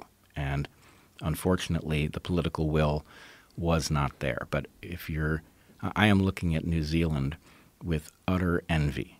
Can you imagine at this moment being free of SARS-CoV-2. Yeah, they nailed it. But they also have so few people. Oh, they definitely had it easier. But the point is they did prove it was possible. Yes. So, in my opinion, we should have locked down severely for 6 weeks or something along those lines, and we should have driven it to extinction. And the problem is that that runs afoul of all kinds of things, including civil liberties concerns, which I also hold. I hate the idea of a government crackdown in which they're dictating with whom you associate and all of the rest, right? I hate it as much as anyone. But we are dealing with a brand new landscape when it comes to a global pandemic. And what's more, we are dealing with a virus that I think is not what we have been told it is. How so? So I have initially, I thought that this was a bat-borne virus that had been transmitted to people from the wild, probably through the bushmeat trade, probably through the seafood market in Wuhan. In fact, Heather and I were in the Amazon where we had no connectivity to anything for a couple weeks. And when we came out, what was then called novel coronavirus was just beginning to be discussed. And so we became aware of it as we came out of the Amazon. I was like, oh, what the heck is that, huh? And I looked into it, and immediately I saw the story adds up. You know, it's a coronavirus of a kind that's known to circulate in bats. There's a seafood market, and I thought, okay, I know what the story is. And I tweeted, I don't know enough about the story yet, but looks to me like the Wuhan seafood market is the source, that the virus comes from bats, and we have to talk about the bushmeat trade, which has always been a terrible idea. And immediately people tweeted back at me, so you think it's just a coincidence that there's a biosafety lab level 4 in Wuhan where this started? And I thought, what? That's a heck of a coincidence. And so I started to look into it. I retracted the tweet. I said, maybe I don't know enough about the story yet. And I started to look into it. And I went down the rabbit hole. Because as much as we have been assured by a huge range of experts that this has to have been a bat-borne coronavirus transmitted to people, possibly through pangolins, maybe through some intermediate host that we don't yet know, that story looks less and less likely. And the story that is looking more and more likely, what I would call the lab leak hypothesis, is looking ever stronger. And anyway, I've been in contact with other people who have reached that conclusion. We have faced all kinds of pushback. But in a sense, again, we still don't know. It is possible that this came from the wild without human meddling. But the virus itself has several components that suggest that it is actually the result of manipulation in the lab, and that it escaped probably from the Wuhan Institute of Virology, but there's another lab in Wuhan. It may well have escaped, and we may be dealing with consequences of the fact that it was manipulated in a lab. So one of the techniques that labs who study viruses like this use is something, so the research is called gain-of-function research. Gain-of-function research means you are taking a virus and you are adding a capacity to it in order to study how it works. And then one of the things that is done to study how it works is something called passaging, where a virus is infected, a creature is infected with the virus, and then the virus is allowed to pass between individuals of that species. It can also be done in tissues, in cellular tissues, where tissues are infected and the virus is allowed to spread from one cell to the next. And what happens is evolution. So there's a strong possibility that this virus was under study, that it was enhanced in the laboratory, and that we are dealing with consequences that are the result of that enhancement that make it more dangerous than it would otherwise be. And what do you believe those enhancements are? Well, so one of the enhancements, there is a something called a furin site in the genome of this virus. Furin sites are not known. It doesn't mean they don't exist, but they're not known from other beta coronaviruses. And this furin site is conspicuous. It's conspicuous in that it is in the genome as an insert rather than mutations of nucleotides that were there. It's like somebody spliced it in. That's one thing, which could happen naturally, but it may well not have. And it has a flanking sequence, which has, this is probably going to be hard for people to follow, but nucleotides, that is DNA, code for proteins, which are made out of amino acids. There's an amino acid called arginine, and there are 2 arginines coded for in the genome of this virus. But because there are so many possible codes, triplet codes, and only 20 or so amino acids, there's redundancy. And so which code is used to trigger the production of or the inclusion of an arginine is variable. And the 2 arginines are coded for in a way that is not seen in nature in this way very frequently. So let's just say there are elements of the genome that are conspicuous and suggest possible laboratory manipulation. The furin site that I referred to that has been inserted either by a natural process or by a laboratory process greatly increases the transmissibility of this virus, which means various things. It could be the explanation for why this virus is infecting so many different tissues in people who get sick, right? The list of symptoms is huge here, and that's a very troubling thing from the point of view of treating it medically, is all of the things that can go wrong with the body once you're infected. It also means that the virus is very good at jumping between people, and that high transmissibility is obviously one of the things that makes COVID-19 such a difficult pandemic to control, right? It's hopping between people so readily that it runs away.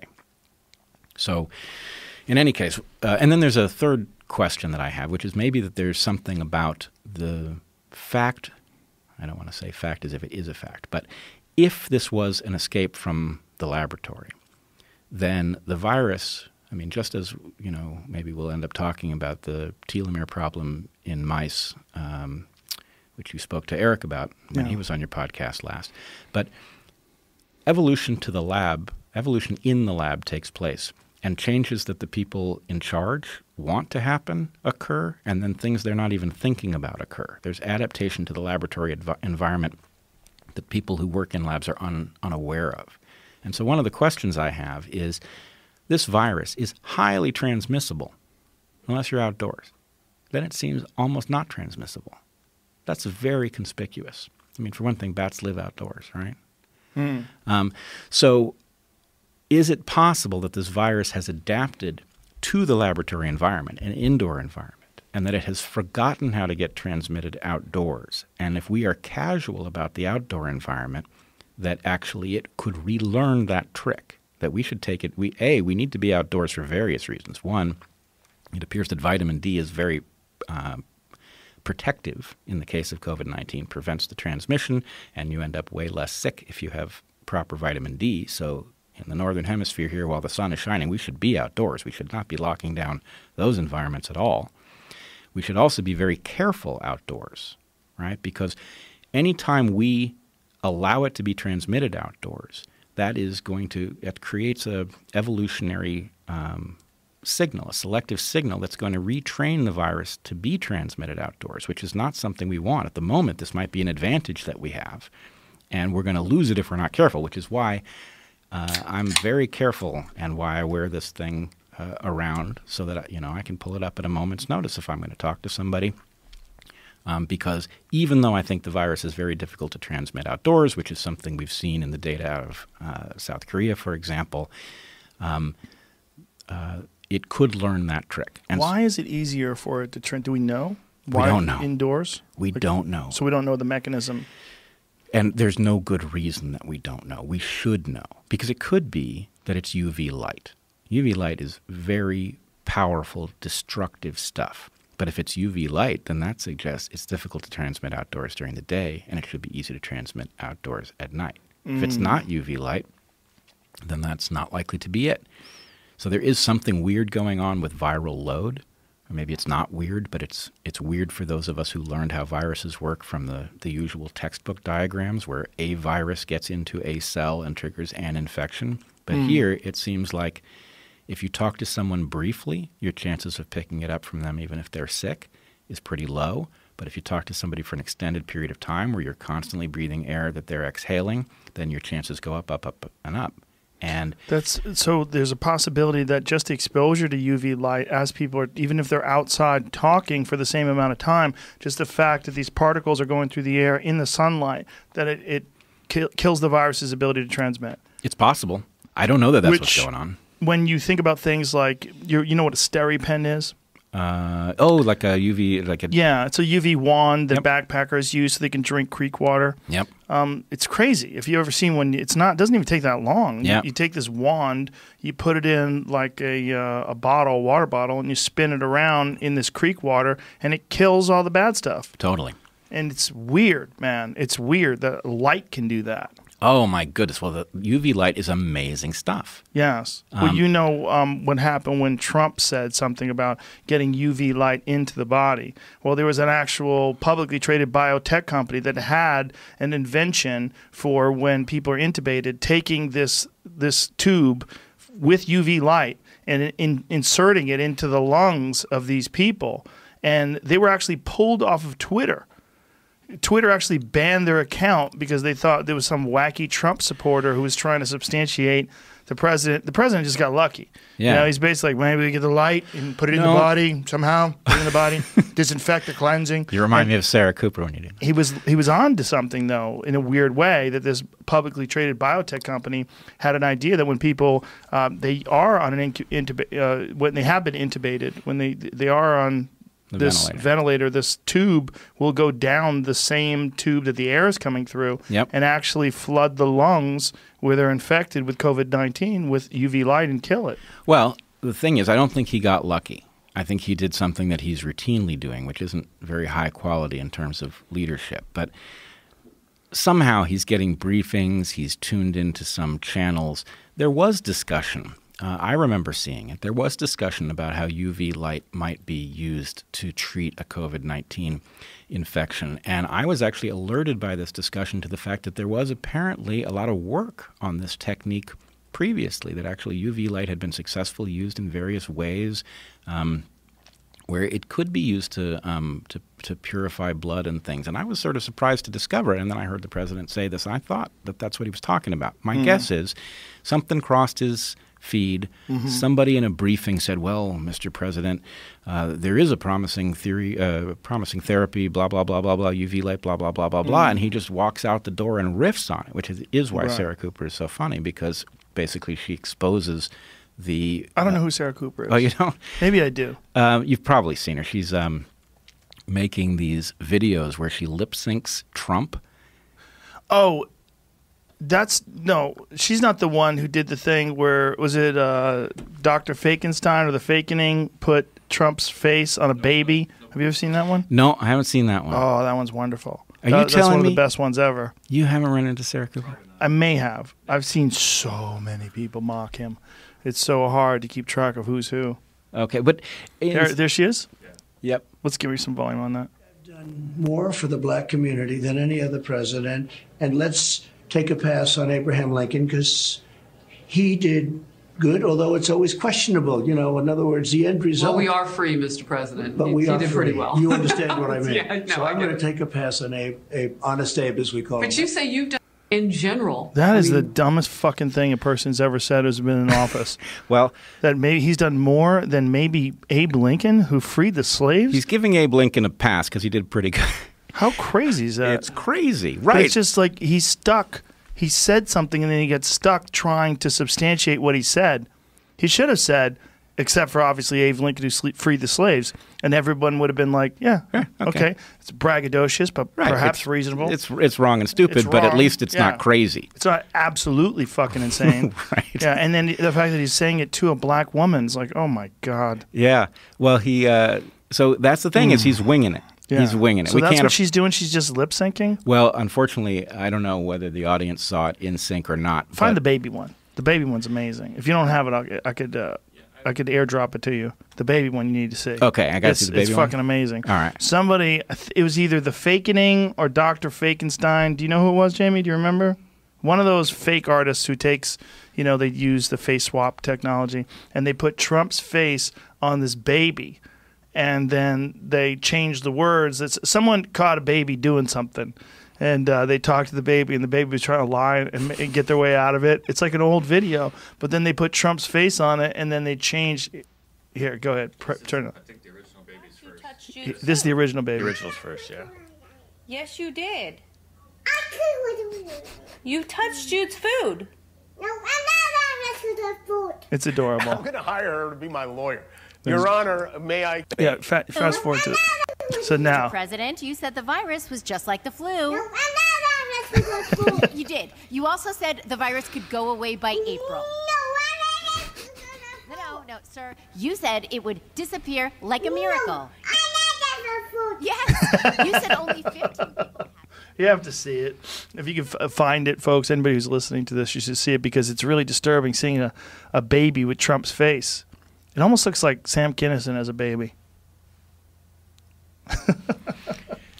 Anyway, which brings us back to McRaven and Yang and the Dark Horse. but still the COVID stuff. Yeah. We haven't I'm really. just kidding. Yeah, so what I would say is, first of all, I do think I am very much in favor still of driving this thing to extinction by being properly sober about it briefly. Can I pause and address this one issue that seems to be Sure. when it seems to be an issue when someone says that it might have come out of a lab. This is a right-wing, left-wing thing. For whatever reason, you get labeled a right-wing conspiracy theorist if you think it came out of a lab. Right. And people on the left are they're so willing to dismiss that without any real evidence. We've been poisoned by these ideologies when it comes to conspiracy or whether or not something is actually true, but we've been fed the wrong information. That stuff is. If you don't believe the official narrative that's being discussed on CNN, you must be some sort of a right-wing nut. Right. And have you faced that? Oh, of course I've faced it. It's hard to escape it, right? So I've tried to be very careful. I have described it as a hypothesis, which is what it is. I have tried to show that there are different probabilities for the different origin hypotheses. Even China now admits that it wasn't from the seafood market. Do they? Oh, yeah. What do they say it's from? Well, don't they say it's from us? I have not heard that. I have. But let's put it this way. One of the things that is, in my opinion, the strongest piece of evidence that that the lab leak hypothesis may be correct is that there is a missing phase in the evolution of this virus. When a virus jumps from one species to another, it is not well positioned.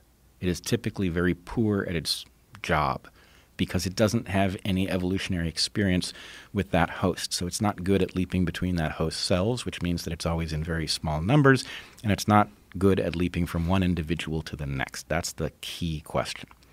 When something leaps into a new species and then it becomes a pandemic, it's because it has solved that second problem. It has figured out how to infect that creature in such a way that the creature spreads it to others of its kind. There is no evidence in the case of this virus that that happened. It showed up in Wuhan and spread immediately. It became a pandemic. It already had experience. Now, how it got that experience, we don't know. There are evolutionary ways this could have happened, right? It could be that we have not found the initial population that it circulated in, right? Or it could be that it circulated in a creature that we haven't found either. But the fact that there is no evidence, that it shows up in Wuhan and immediately spreads, tells us that this virus was well adapted to our cells and well adapted to transmit between individuals. And that is conspicuous. One way you could get there is if somebody, A, had added components to a virus in order to make it transmissible to humans. So the research in question would be research that was interested in discovering what a pandemic in humans of a bat-borne coronavirus would be like so that we could do something about it. Maybe we could prevent it. Maybe we could create a vaccine ahead of time. But if you're creating a virus that has enhanced capacity to infect humans in order to study what will happen if a virus ever escapes into the human population, then you are running the risk that the virus you are studying will escape. Would they have added something like a furin site? Absolutely. It is established in the literature that the addition of a furin site makes the virus much more transmissible in human tissue. So if you were going to study it, this would be high on your list of things to do. You could also passage it through human tissue in order to effectively train it on the infectious pathway inside of people, which again, we might be suffering the downstream consequences of that if it escaped the Wuhan Institute of Virology. So these things have an amazing impact, and I hear a lot that what does it matter? It's with us now. We just have to deal with it, which is nonsense because A, we need to have it never happen again. B, there may be things that we could understand about what its nature is that would help us fight it. But C, we have a really serious problem now because all but a few of the world's leading virologists, the experts in coronaviruses in particular, have sworn that this must have come from nature and couldn't have come from the lab, which is nonsense. Why do you think they did that? Unfortunately, this goes back to our earlier discussion. Our scientific system is broken. We need our scientists to be empowered to tell us what we need to know, and we need them, therefore, to be freed from a system where they are fighting for grant money in order to continue their work. This entire group of people is now in jeopardy because if this turns out to have been a leak from the lab, then we are all suddenly going to become aware that gain-of-function research puts humanity in jeopardy, that one accident in gain-of-function research can cause the evaporation of who knows how many $1 trillion. It could cause, and this is one of the other things I wanted to say to you about the danger of letting this virus run its course. If we don't stamp it out, we, A, don't know that people who have been infected are not going to continue to have outbreaks. We don't know that yet. We don't know whether or not people who've had it are going to be immune to it in the future. That's probable, but it's not certain. And we don't know that it's not going to become a permanent fellow traveler of humanity, the way flu is. And even if this thing evolved to become flu-like, if it became as unserious as the flu is very serious. And the cost that humanity pays for having flu circulate every year is immense. So even if the only thing that has happened in the long term, if we let it go and it evolved into another flu-like pathogen, then we have increased the number of flu-like pathogens that we have to deal with annually substantially. And that would be a major loss to humans. So my sense that we should be much more aggressive about dealing with this is really about the fact that I think we have a short time horizon in which to deal with it, that it will learn new tricks and it will become harder to defeat the longer that we play around with it. And so an aggressive short-term move, it's really, it's the lesson of pulling off the Band-Aid. We're not doing ourselves any favors by pulling it off slowly. So what do you think we should do right now? Well, I would say, the problem is this is a much harder argument to make now than it was at the beginning because we're all so frickin' sick of lockdown. Portland is still under full lockdown. But not when it comes to protests. Well, of course not. That's the other problem, right? There's a massive hypocrisy in the way we're treating businesses versus treating protests. Oh, it's an epidemic of hypocrisy. Not only that, de Blasio in New York City won't allow people, when they're asking people that have tested positive for COVID-19, you're not allowed to ask them whether or not they've been in a protest. So they're doing contact tracing without valuable data because they want to be progressive. That's insane. Oh, he's insane. Yes. So you asked me what I would do. I would, and again, I don't want to be in this position, months in here. I want to be in this position months ago of saying the right thing to do is a 6-week lockdown that will be unbearably painful, but hopefully it'll be short, and then intense contact tracing. But we've done a lockdown with essential businesses open. Well, we've done... So that's not a real lockdown. We've done a half-assed lockdown. And the thing that we've done that I find the most troubling is that we have not bootstrapped a mechanism for high-quality, ubiquitous testing. Because if you did a 6-week lockdown, a real lockdown, right? Hold your breath and get through it. And then you open back up with testing that's so high quality and so universal that you can spot anything that happens and you can treat it locally, right? You don't come into work if you don't pass this test, and if your work puts you in contact with other people, we're going to test you regularly, right? If you did that, we could have driven it to very low levels, and then we could have dealt with the flare-ups. But what we're doing now is we're just gambling, and it's insane, right? We're gambling, and there is no – that I can detect, there is no movement that says open back up and be very aggressive about things like masks. My feeling is if you're pushing open back up, you ought to be pushing things that would make opening back up as safe as possible. But are masks really effective? Because one of the things that the CDC was saying was that you should really only wear a mask if you're treating a person with COVID. Yes, except that we can effectively know that what they were really – I don't even want to give them credit for really saying it. The motivation for saying that nonsense was that they were trying to preserve masks for people who needed it most. That's what Fauci said. Yeah. So they basically lied to us. They lied to us flat out. Which some of us were not. Some of us were shouting and saying this is garbage advice. Yeah. And, your question is, do masks really work? Masks work when both parties wear them. They work really well. So, and I don't know why we are pushing this madness of masks that scream medical, right? So one of the things, bank robber. Yeah, man. You're an old school bank robber. I'm the mojito bandito. Yeah, you've got a bandana. I do. Yeah. But, the fact is the bandana, all right, maybe I look like a goofball, but the fact is it's more fashionable, in my opinion, than a medical mask. Oh, you're being fashionable. That's cute. It's also more comfortable, though. Yes, so the for fact sure. is I have it. I can pull it up as needed, put it down. It's not hanging on my ear. And that flexibility, the fact that I don't feel so terrible walking around with it, actually makes me use it when I should use it. The best is really a neck gaiter. Have you ever used a neck gaiter? Mm-hmm. Yeah, you wear them when you're hunting. You want to obscure a lot of your face, so animals can't see it. It's all camouflage. It breaks up the pattern of your face.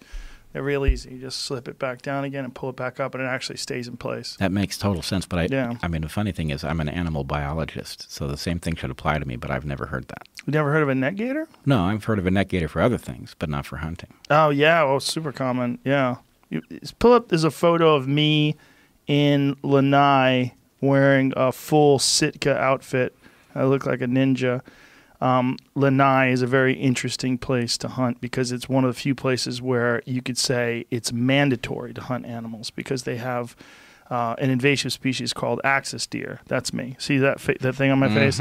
That's a neck gaiter. And it's actually in the Sitka, the hunting gear that I'm wearing, it's actually built into the hood. So it's not just something that you wear around your neck. It actually is built into it, so it slides up and it goes down on your neck if you like it to, but then when you're moving forward, it can slide down. These animals that live there, there's literally 30,000 deer on an island of 3,000 people. And it's an invasive species. They were brought there and given to King Kamehameha by by India in like the 1800s, and there's no predator. So they're just out of control. You've never seen anything like it. It is crazy when you're there. Like the mass populations, and it happens to be one of the most insanely delicious animals as well. Also super switched on because they evolved to avoid tigers. So I've got videos of these things where an arrow is coming at them from 80 yards, and as the arrow is about 15 yards away, they hear it and they get out of the way. They move so fast. Like they are the fastest deer I've ever encountered in my life by far. Like nothing's even close to them. And you have to be sneaky to get close to these things. Yep. That's why you dress like that. That's cool in some Yeah. sense. So actually, can I connect that to Yes. the viral question? Sure. Okay, so the connection is going to be a weird one. There is only one terrestrial mammal natively in Hawaii. There's only one terrestrial mammal species. Okay, there's aquatic, there's whales and things, and seals, but there's only one terrestrial mammal. I'm trying to guess what that would be. Yep. A mammal. Yep. Terrestrial mammal. Well, terrestrial may be misleading here. I just mean on land. Oh, seal? Nope. No? Well, What? there's seals, but that's an aquatic mammal. Okay. It's a bat. Ooh. Right. So here's the thing. Hawaii is as remote from mainland as anywhere. Yeah. Right? It's really isolated. Yeah. And that means that the story of how a terrestrial mammal gets there is pretty rare, because think about the condition. How would almost any terrestrial mammal you can think of get there? So at some point, some pregnant bat probably got blown off course by a storm and probably barely crawled up on the beach, you know. So they flew thousands of miles? Well, my guess is it almost never happens, but it did happen once with this bat. But anyway, my point would be Hawaii is a tropical landmass. You would think it would have high diversity because it's tropical, right? Tropical places tend to have very high diversity. Hawaii has very low diversity because it's so far from everywhere, right? So the thing is, almost nothing can make it over the gap. That big saltwater gap is very hard for anything to cross. So what that means is that everything that's in Hawaii is very well adapted for things like crossing huge gaps, and not very well adapted for everything that would compete with that capacity. So that sets Hawaii up for being invaded by any creature that you transport there. If you can solve the how do you jump the gap question by transporting on an airplane or a ship, then the species that are there are not in a position to fend it off competitively because they're not adapted to compete. It's a low diversity environment where everything had to cross some amazing gap to get there. So it's a sitting duck for invasive species like the one you're describing. Okay? Now here's the connection to the viruses. If it is true that this virus originally came from a bat, was being studied in probably the Wuhan Institute of Virology, was enhanced and then escaped, was enhanced for the infection of human tissue and then escaped, it is the equivalent of us having transported something very dangerous over a gap it couldn't have crossed on its own, right? And we are sitting ducks for this thing. So this is why I'm really on high alert about this. Now, what are your feelings when it comes to the high number of people that are asymptomatic, or the high number of people that get it and it's a very small deal to them? They just cough for a couple days and then it's no big deal. Yes. Well, so I've been advocating from the start that we should be much more aggressive in the way we are studying this. That, in fact, you remember the aircraft carrier USS Theodore Roosevelt had an outbreak, and it docked in Guam. My thought was, I want to see that carrier used to study the virus. It's too bad that it docked in Guam because they ruined a circumstance. And it's not that I wanted to see people infected, and it's not that I wanted to see them get the highest quality treatment possible, but it was an isolated population in which you could have studied the spread of this virus. And because it's an aircraft carrier, you could also get anything you needed. You could have built hospitals on the deck. You could have given them the finest possible care, and we could have learned a lot about how the thing is transmitted, what the symptoms mean, who is actually shedding live virus based on what symptoms they have, rather than studying this haphazardly amongst infected people in hospitals where you don't really know who they've been in contact with and all of that. So we missed that opportunity. We could do the same thing with military bases, or any isolated population where you can actually have enough data to know what these things mean. As it is, we're left with all kinds of questions, right? It seems that some of the people who are asymptomatic actually have significant damage to their lungs. They have this ground glass opacity pattern in their lungs, even though they didn't show any symptoms. What are the numbers of these people? Well, it's been at least a month since I've seen anything on it, but it was a fairly high percentage. It was like 30 or 40%, I think. Of the asymptomatic people. So all I can say is that makes no sense to me. Right. You're talking about significant damage to the lungs. It seems like that would, in and of itself, cause a symptom. Yeah, I think the people to study would be those NBA athletes because a large number of the NBA players had tested positive from, at least, Jamie, you would know better than me. Was it one particular team where these athletes were? 2 or 4 guys on that team. 2 or 4 guys on the team. Out of 15, 16. And they were all asymptomatic. I don't think anybody got really sick that I've heard of in the Yeah. NBA. I would like them to be studied because they're peak physical specimens, the professional athletes. And it's such a cardiovascular sport. You're constantly sprinting and moving, and you have to be in tremendous shape to play professional basketball at the highest level. I would want to know what's going on with their lungs. Yeah. Like, what is it like when you get an elite athlete and you give them this disease? And why are they asymptomatic? Is it a function of their cardiovascular endurance? I mean, is there something about the capacity of their lungs, the fact that what happens if you give that to David Goggins, for instance, someone who can run 100-mile races and do them back-to-back, someone who's got extreme cardiovascular fitness like Cameron Haynes or something like that. Sure. And I want to see that. We could learn a lot about what this thing is really up to. As it is, we're grasping at straws. Yeah. We've got a large list of symptoms. We've got people who seem to be asymptomatic and yet damaged.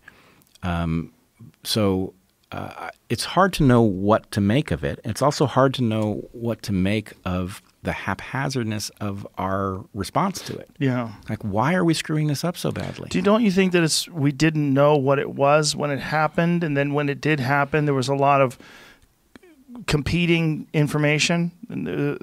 China was giving us bad information. For one case, the World Health Organization in January was saying that there's no evidence that it transmits from person to person. We know now that that's not the case. Well, but think about how fucked up our situation is, Mm-hmm. right? Imagine that you had some courageous, highly capable patriots governing, right? This thing gets detected. You call the right people into the room, okay? You say, okay, what would a reasonable person do at this moment? But then we've got a problem, right? Now you see another part of our system that has become feeble and inept. You see the virologists might circle the wagons in order to protect their access to grant money. So the very people who need to tell you, holy shit, this could be very dangerous, here's what may have happened, and here's what we would do to figure out what the epidemiology will look like, what the symptomatology will look like. Those people may be covering their asses at all of our expense. So what I'm really telling you is that, yes, we have to deal with COVID-19, but we also have to bootstrap our way out of a predicament where our whole system has been overrun by perverse market incentives that is causing everybody to turn into a liar or a dupe. Right? We can't live that way. We've got too many high-tech problems to be dealing with anything other than high-quality information about the nature of those problems and what the possible solutions look like. But how do we mitigate all these errors and how do you eliminate all the bullshit that we're dealing with, and how do we filter it out, and what would be like the best pure information? Where would it be distributed from? Well, this is weird because it's going to sound self-aggrandizing maybe, but what's happened is you've had the people who have the right characteristics for this moment pushed out of the system. They've been told to comply with various things. They've been forced to play games that corrupt them. And those who couldn't do it, the ones who will speak the truth even when it hurts them, get pushed out in one way or another.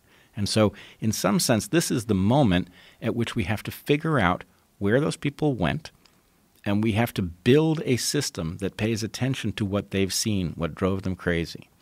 Okay? And so, the telomere story is that story writ large. Let's tell that story, because we discussed it on a podcast with your brother, but a lot of people might not have heard it. So let's talk about what you discovered and what you mean by this. Okay. So I was a graduate student in evolutionary biology. My specialty was actually bats. That's what I studied. That's I studied hilarious. tent-making bats, which was great. And by the way, I think the danger of viruses leaping from bats to people is actually less than we are being told. The people who are selling the idea that we have to study these viruses with gain-of-function research are leading us to believe a virus is going to leap out of a cave at any moment and infect us. And the large number of people who study bats regularly and are not catching these diseases suggest that that's not really true. Were they the ones that were skeptical about this idea that it came out of this wet market? No. I actually haven't heard from them. But what I can say is there are thousands of people who study bats who handle them regularly, and they're not constantly getting sick. So I think what we're learning is that there are a lot of viruses that could potentially jump and could potentially adapt to humans. When they do jump, they almost never spread. Can I ask you a question before you continue? Sure. Just because I know it's going to deviate us off topic. There was a story that I read a long time ago, and I think I read it in the New York Times, and it was a story about these people that were studying bats, and they had parked themselves out in front of this gigantic cave to sort of film these bats coming out of the cave, and they didn't anticipate that the bats were going to shit on them. And they got insanely sick from some hemorrhagic virus and wound up dying like shortly afterwards. Do you know of this story? I don't know the story. I'm now feeling bad about having laughed that they got crapped on by these bats. I know. It's I very sad. should have should've warned you me. that it was a bad story.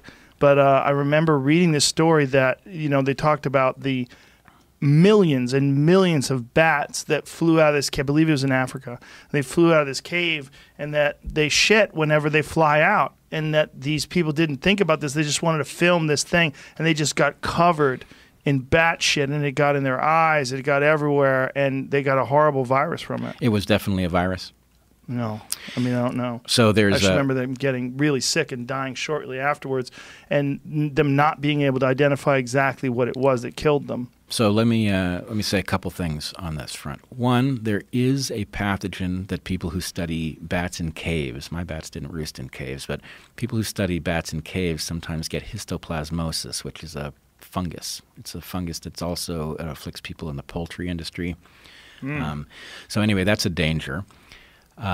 There are viruses, but the story that you're describing suggests the pattern that I'm suggesting, which is that sometimes things jump.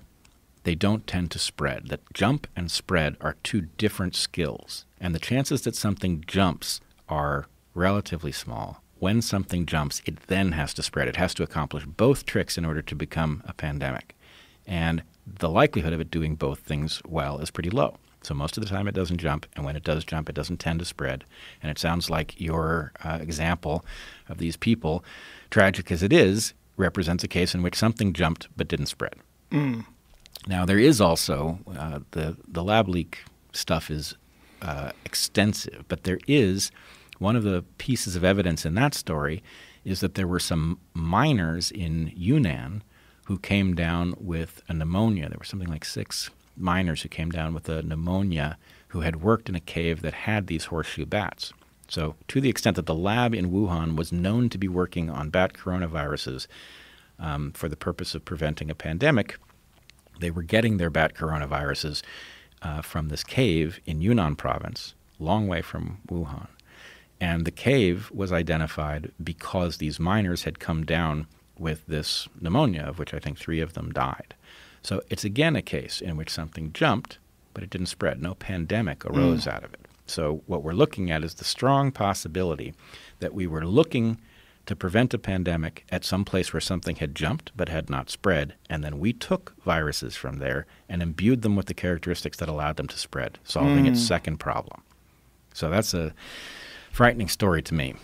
It is frightening, and is it particularly frightening that it's coming out of China because we're not getting really good information from them because their propaganda is so strong? Yes and no.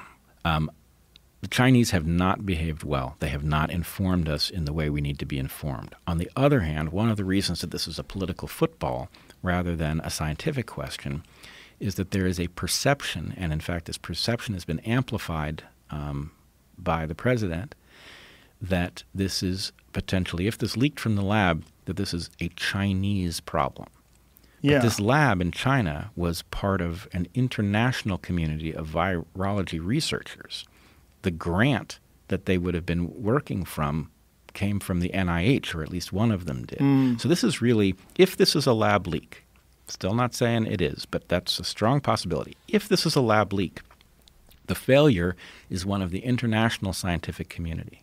in this particular lab, didn't they get admonished for something that happened within like the last 2 years? They had gotten safety violations. Yes, and there was a 2015 paper concerned about gain-of-function research and the potential for exactly this sort of thing to happen. So anyway, there was concern, but like so many things, I think it hovers outside of most of our awareness. So we discover, after the Deepwater Horizon accident, we discover that we're drilling these really deep deposits that we can't plug a leak when it happens. After the financial crisis, we discover that we're using leverage in a way that can cause one of these catastrophic economic meltdowns. The Aliso Canyon disaster reveals that we're storing, natural gas in these old oil deposits and that it can leak and not be plugged. Fukushima reveals to us what we've been doing with nuclear reactors and spent fuel.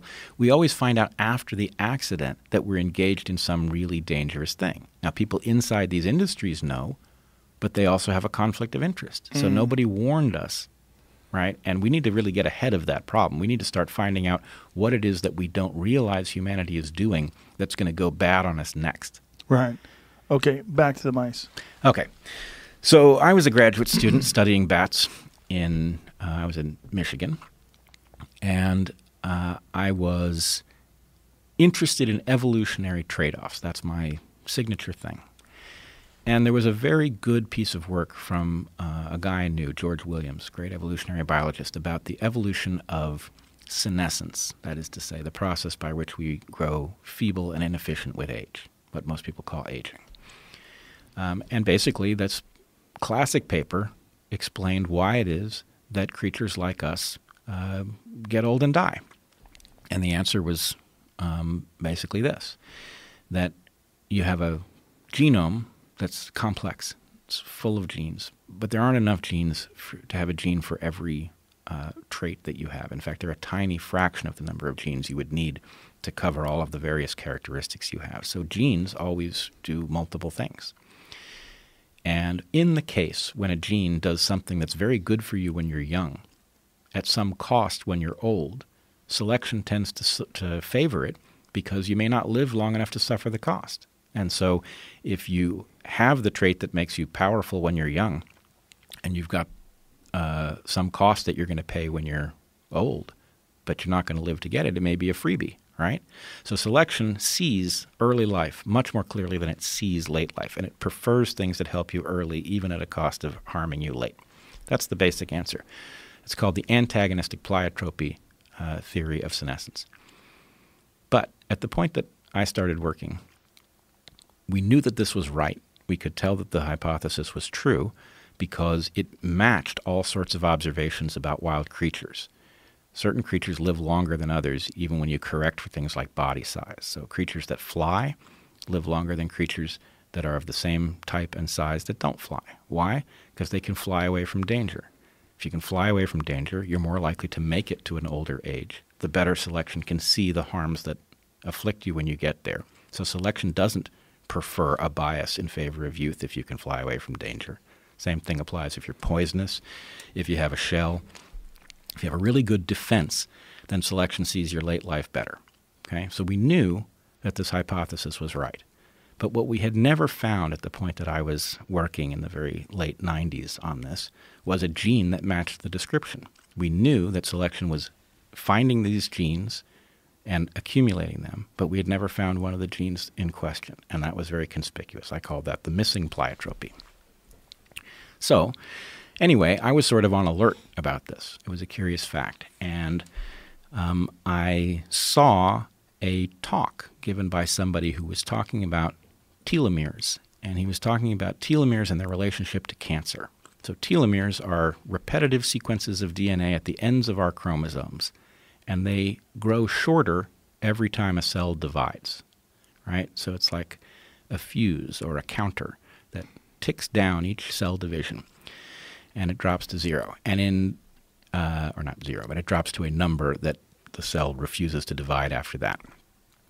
And some people were working in one set of labs on the possibility that this was causing us to grow feeble with age because if your cells can't divide anymore, then they won't replace themselves and your tissues won't be able to maintain, right?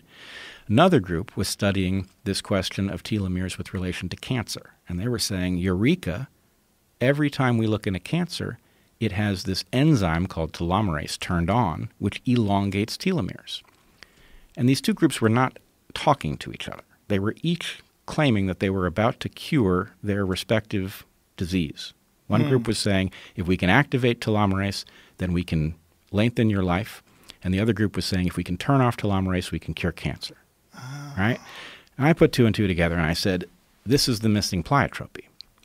Here we have something that is protecting us, that's helping us in youth. We have a counter that is limiting the number of times a cell can divide and presumably preventing cancer, right?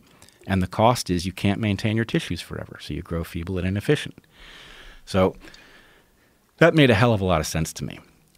I couldn't convince anybody else that this was sensible. I couldn't even get them to understand what I was saying because in evolutionary biology there has traditionally been a bias against mechanism, the study of cellular biology. Not because there's anything wrong with studying cellular biology as an evolutionary phenomenon, but because early in the study of evolution we just didn't have the tools to look into the cells. So evolutionary biologists got used to thinking about the form of creatures and the behavior of creatures, but not thinking about the internal mechanisms because there just wasn't a lot that could be said.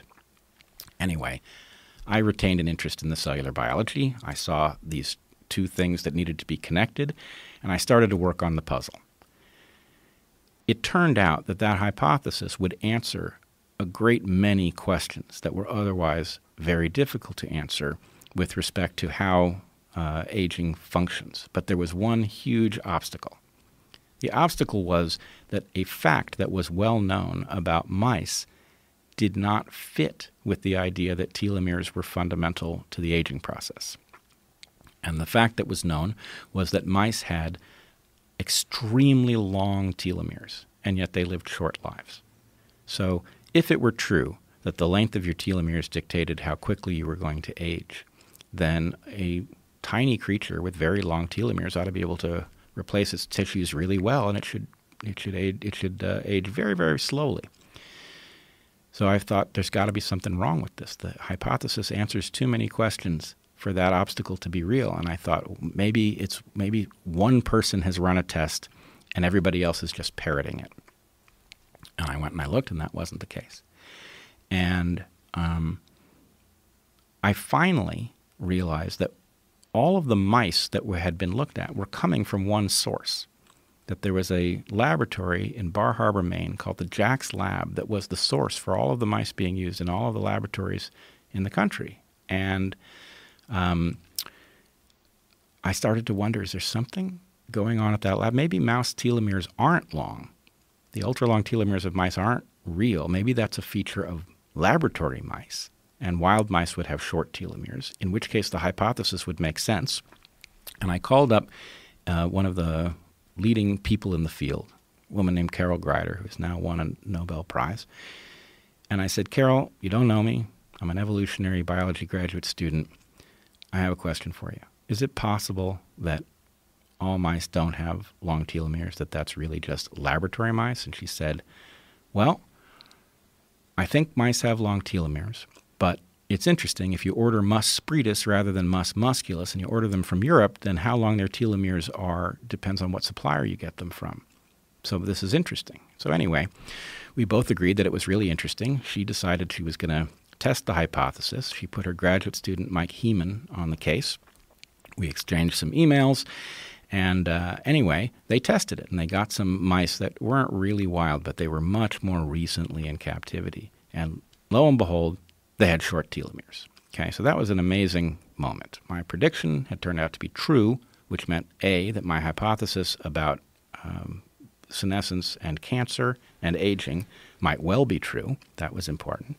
But it also raised a bunch of really difficult problems.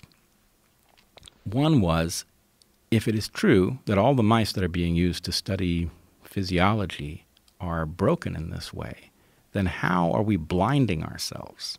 Is it possible that we are using all of these mice that would be terrible models for wound healing, for senescence, for cancer, for a whole number of things. How is it that we are allowing ourselves to take these mice who have been altered and using them as models for normal physiology? And the other problem, maybe even more serious, was that we use these animals in drug safety testing.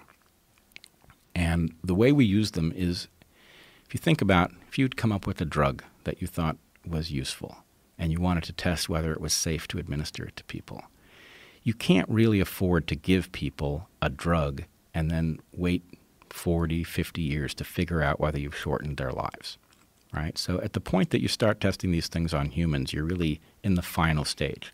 The way we test whether a drug is safe for long-term use, or whether it is safe for your long-term life based on short use, is we give large doses of it to small animals that live short lives on the assumption that if it's going to shorten your 80 or 90-year life by 10 or 20 years, that it'll shorten a mouse's life long enough to see it.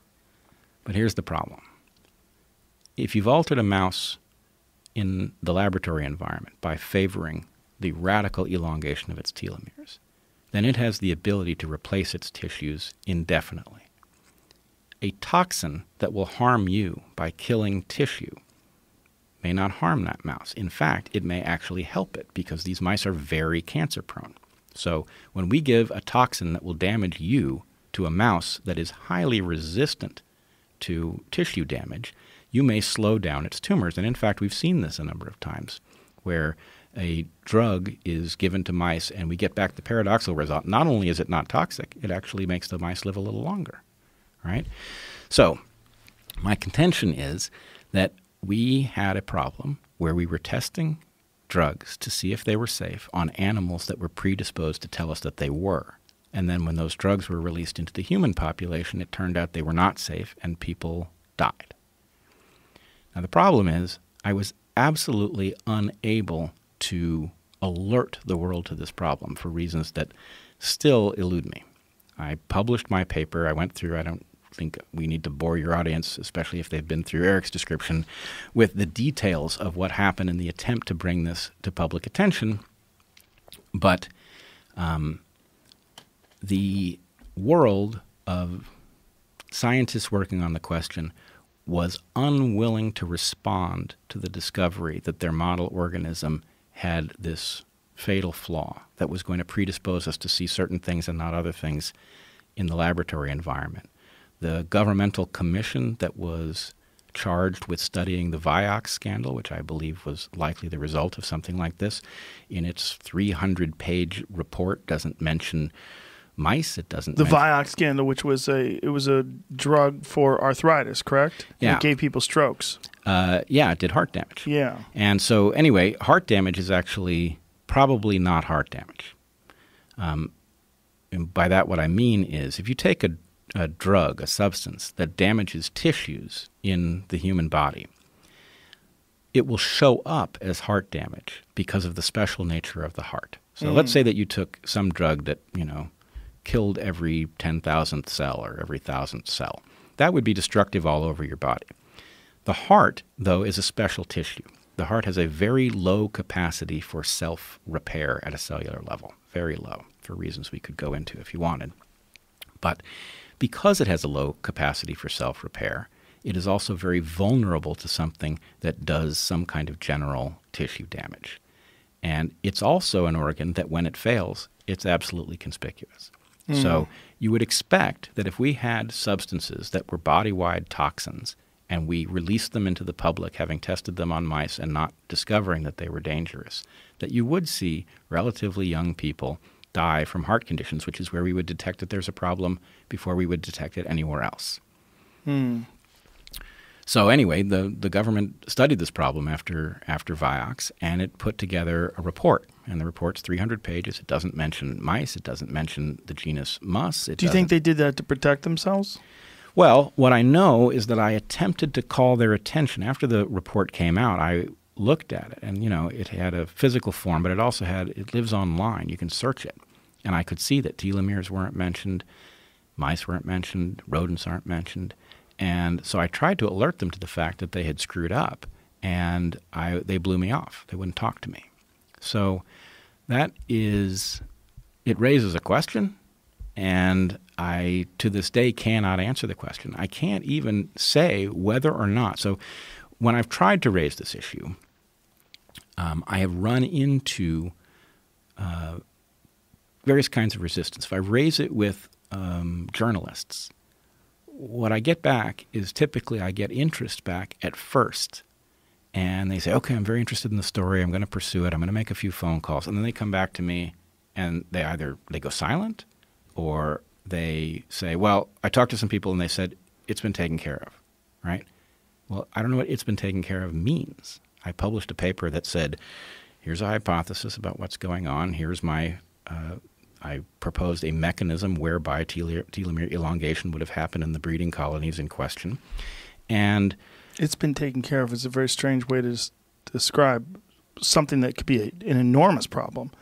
Well, not only, let's say that it was taken care of, right? Let's say that they have altered the breeding protocol and they've fixed the problem. You still have all those drug tests that they've done for...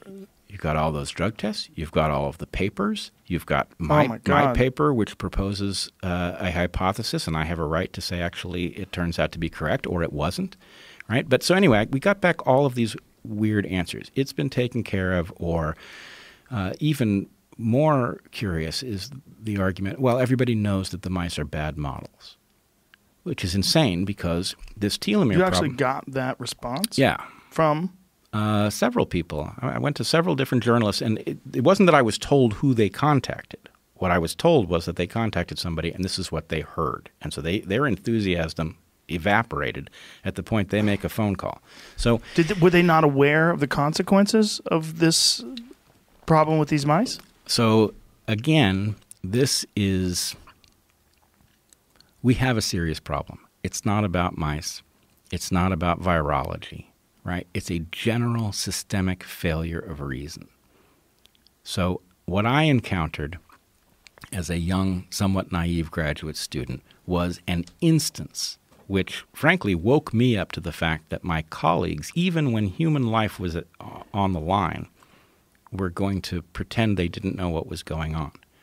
It's quite possible they didn't know until I had put out my hypothesis, and Carol Greider, who later pretended she didn't know what I was talking about, published the empirical work that revealed that indeed lab mice are unusual in having long telomeres. After that work was out, there's no excuse for not investigating what the consequences were. I cannot explain it except to say that the culture of science has become so rotten that this sort of thing is maybe standard operating procedure. Just protecting their ass and protecting the ass of those who give them jobs and all the work that's been done that sort of establishes that they should be doing these tests in the first place. I'm sure they tell themselves some story in which they are the heroes and they are protecting us from something. But I look at my own medicine cabinet, and even though I am aware of what likely happened, I am in no position to protect myself or my family. The only way to be protected from the downstream consequences of this error is to just not take pharmaceuticals. Jesus Christ. Yeah, it's a really huge problem, and the response of the system generally to shut down the lone individual trying to point out a serious problem it's just breathtaking. And when you've seen it, when you've lived it, you never go back.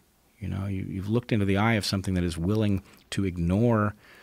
It's willing to ignore not only human life, but it is willing to ignore the requirements of good science.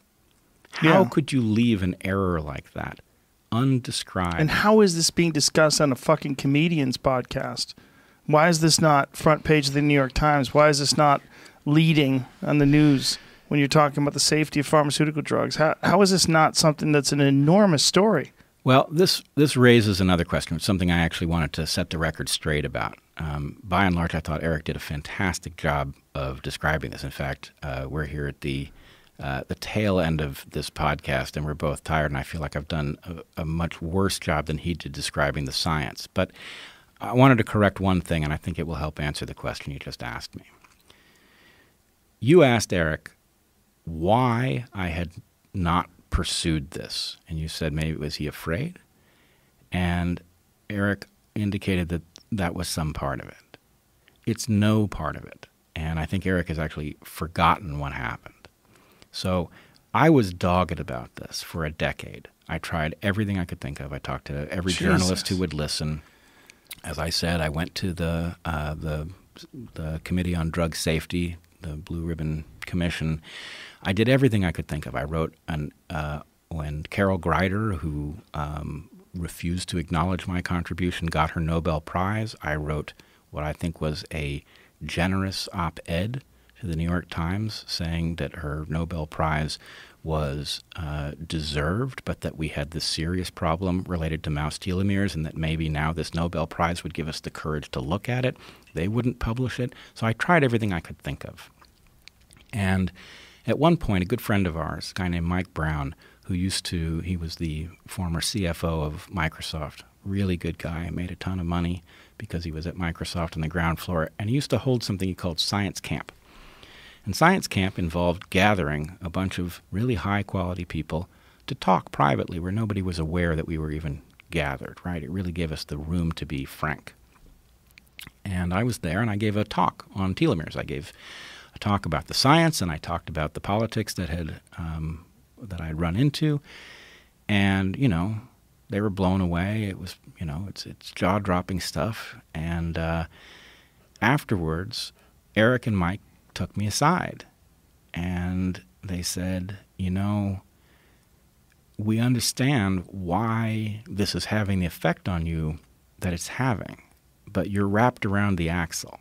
That was their phrase. You're wrapped around the axle about this story. It's preventing you from doing what you need to do. And I didn't like hearing that. And initially I thought, no, that's not right.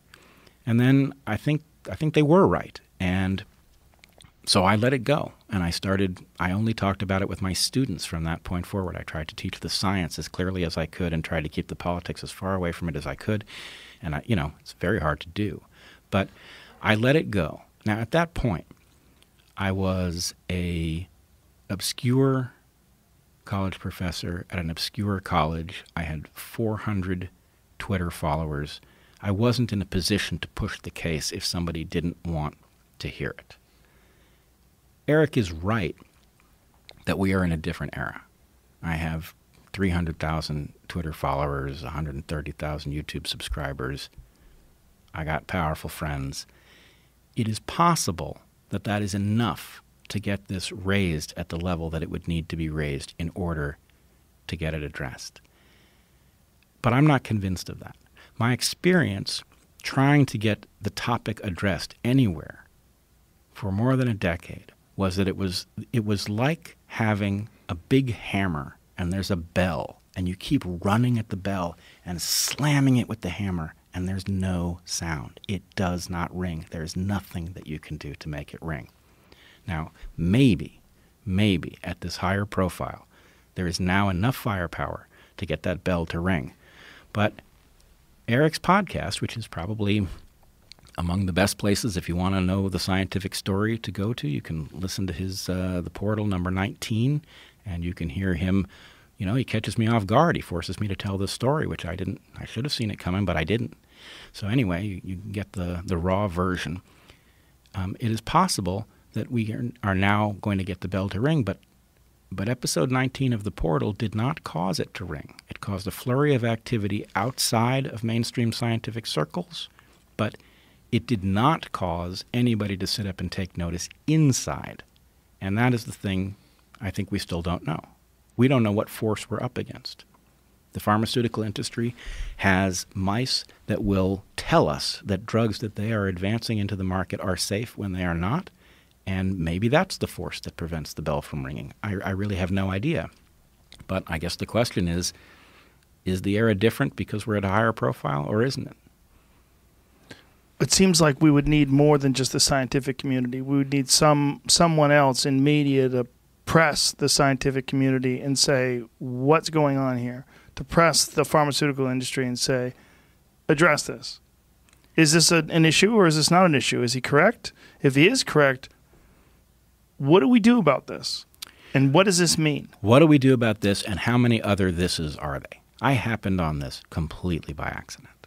I happened on this because I was a generalist who was interested in interesting things, and I was interested in evolution, and this just happened to show up.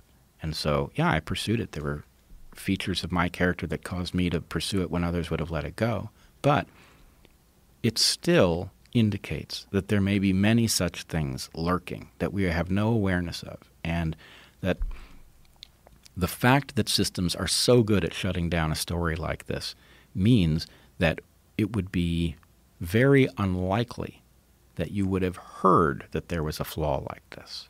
So I don't know the answer to your question. I do think, your point about the foundation being the important place, that dealing with the rotten structure above is not where this has to go. It's got to go to the bottom level. What we are finding out is that in system after system, something has gone wrong. I think there are a small number of themes that explain why these systems go wrong. I think we have taken the magic of market forces, which really are magic for certain things, and we have infused them where they do harm rather than good. In other words, in my opinion, markets are excellent at figuring out how to do things, and they are terrible at deciding what to do. And we have put them in charge of both jobs. So we are so in love with the magic of what they can accomplish that we don't realize that science, for example, is too delicate to allow market forces to govern it. If you let market forces govern it, it becomes like any other market, and it turns scientists into salesmen and things like that. We have to get good at figuring out where we can afford to use the market, where we have to insulate something from the market, and at the point we do that, we'll be in a much stronger position to protect ourselves. But until we do, we're just going to keep doing self-harm. And on that note, Joe, I was really hoping that this would be funnier. I had a tight 10 minutes that I was going to dribble out over 3 hours, and we just didn't do it. You brought up some awesome stuff. I mean, really, very, very important points across the board. Very brave points, too. And I always appreciate you, man. Really do. Thanks, and I really appreciate you, too. If it is not clear, your podcast, which you have built, is one of the few things of its magnitude that is not corrupt, which is why I think you have so many good people willing to come here at the drop of a hat and talk to you. So I have no idea how it happened. We'll just keep doing it. All right. Thanks, man. Thanks, brother. Bye, everybody.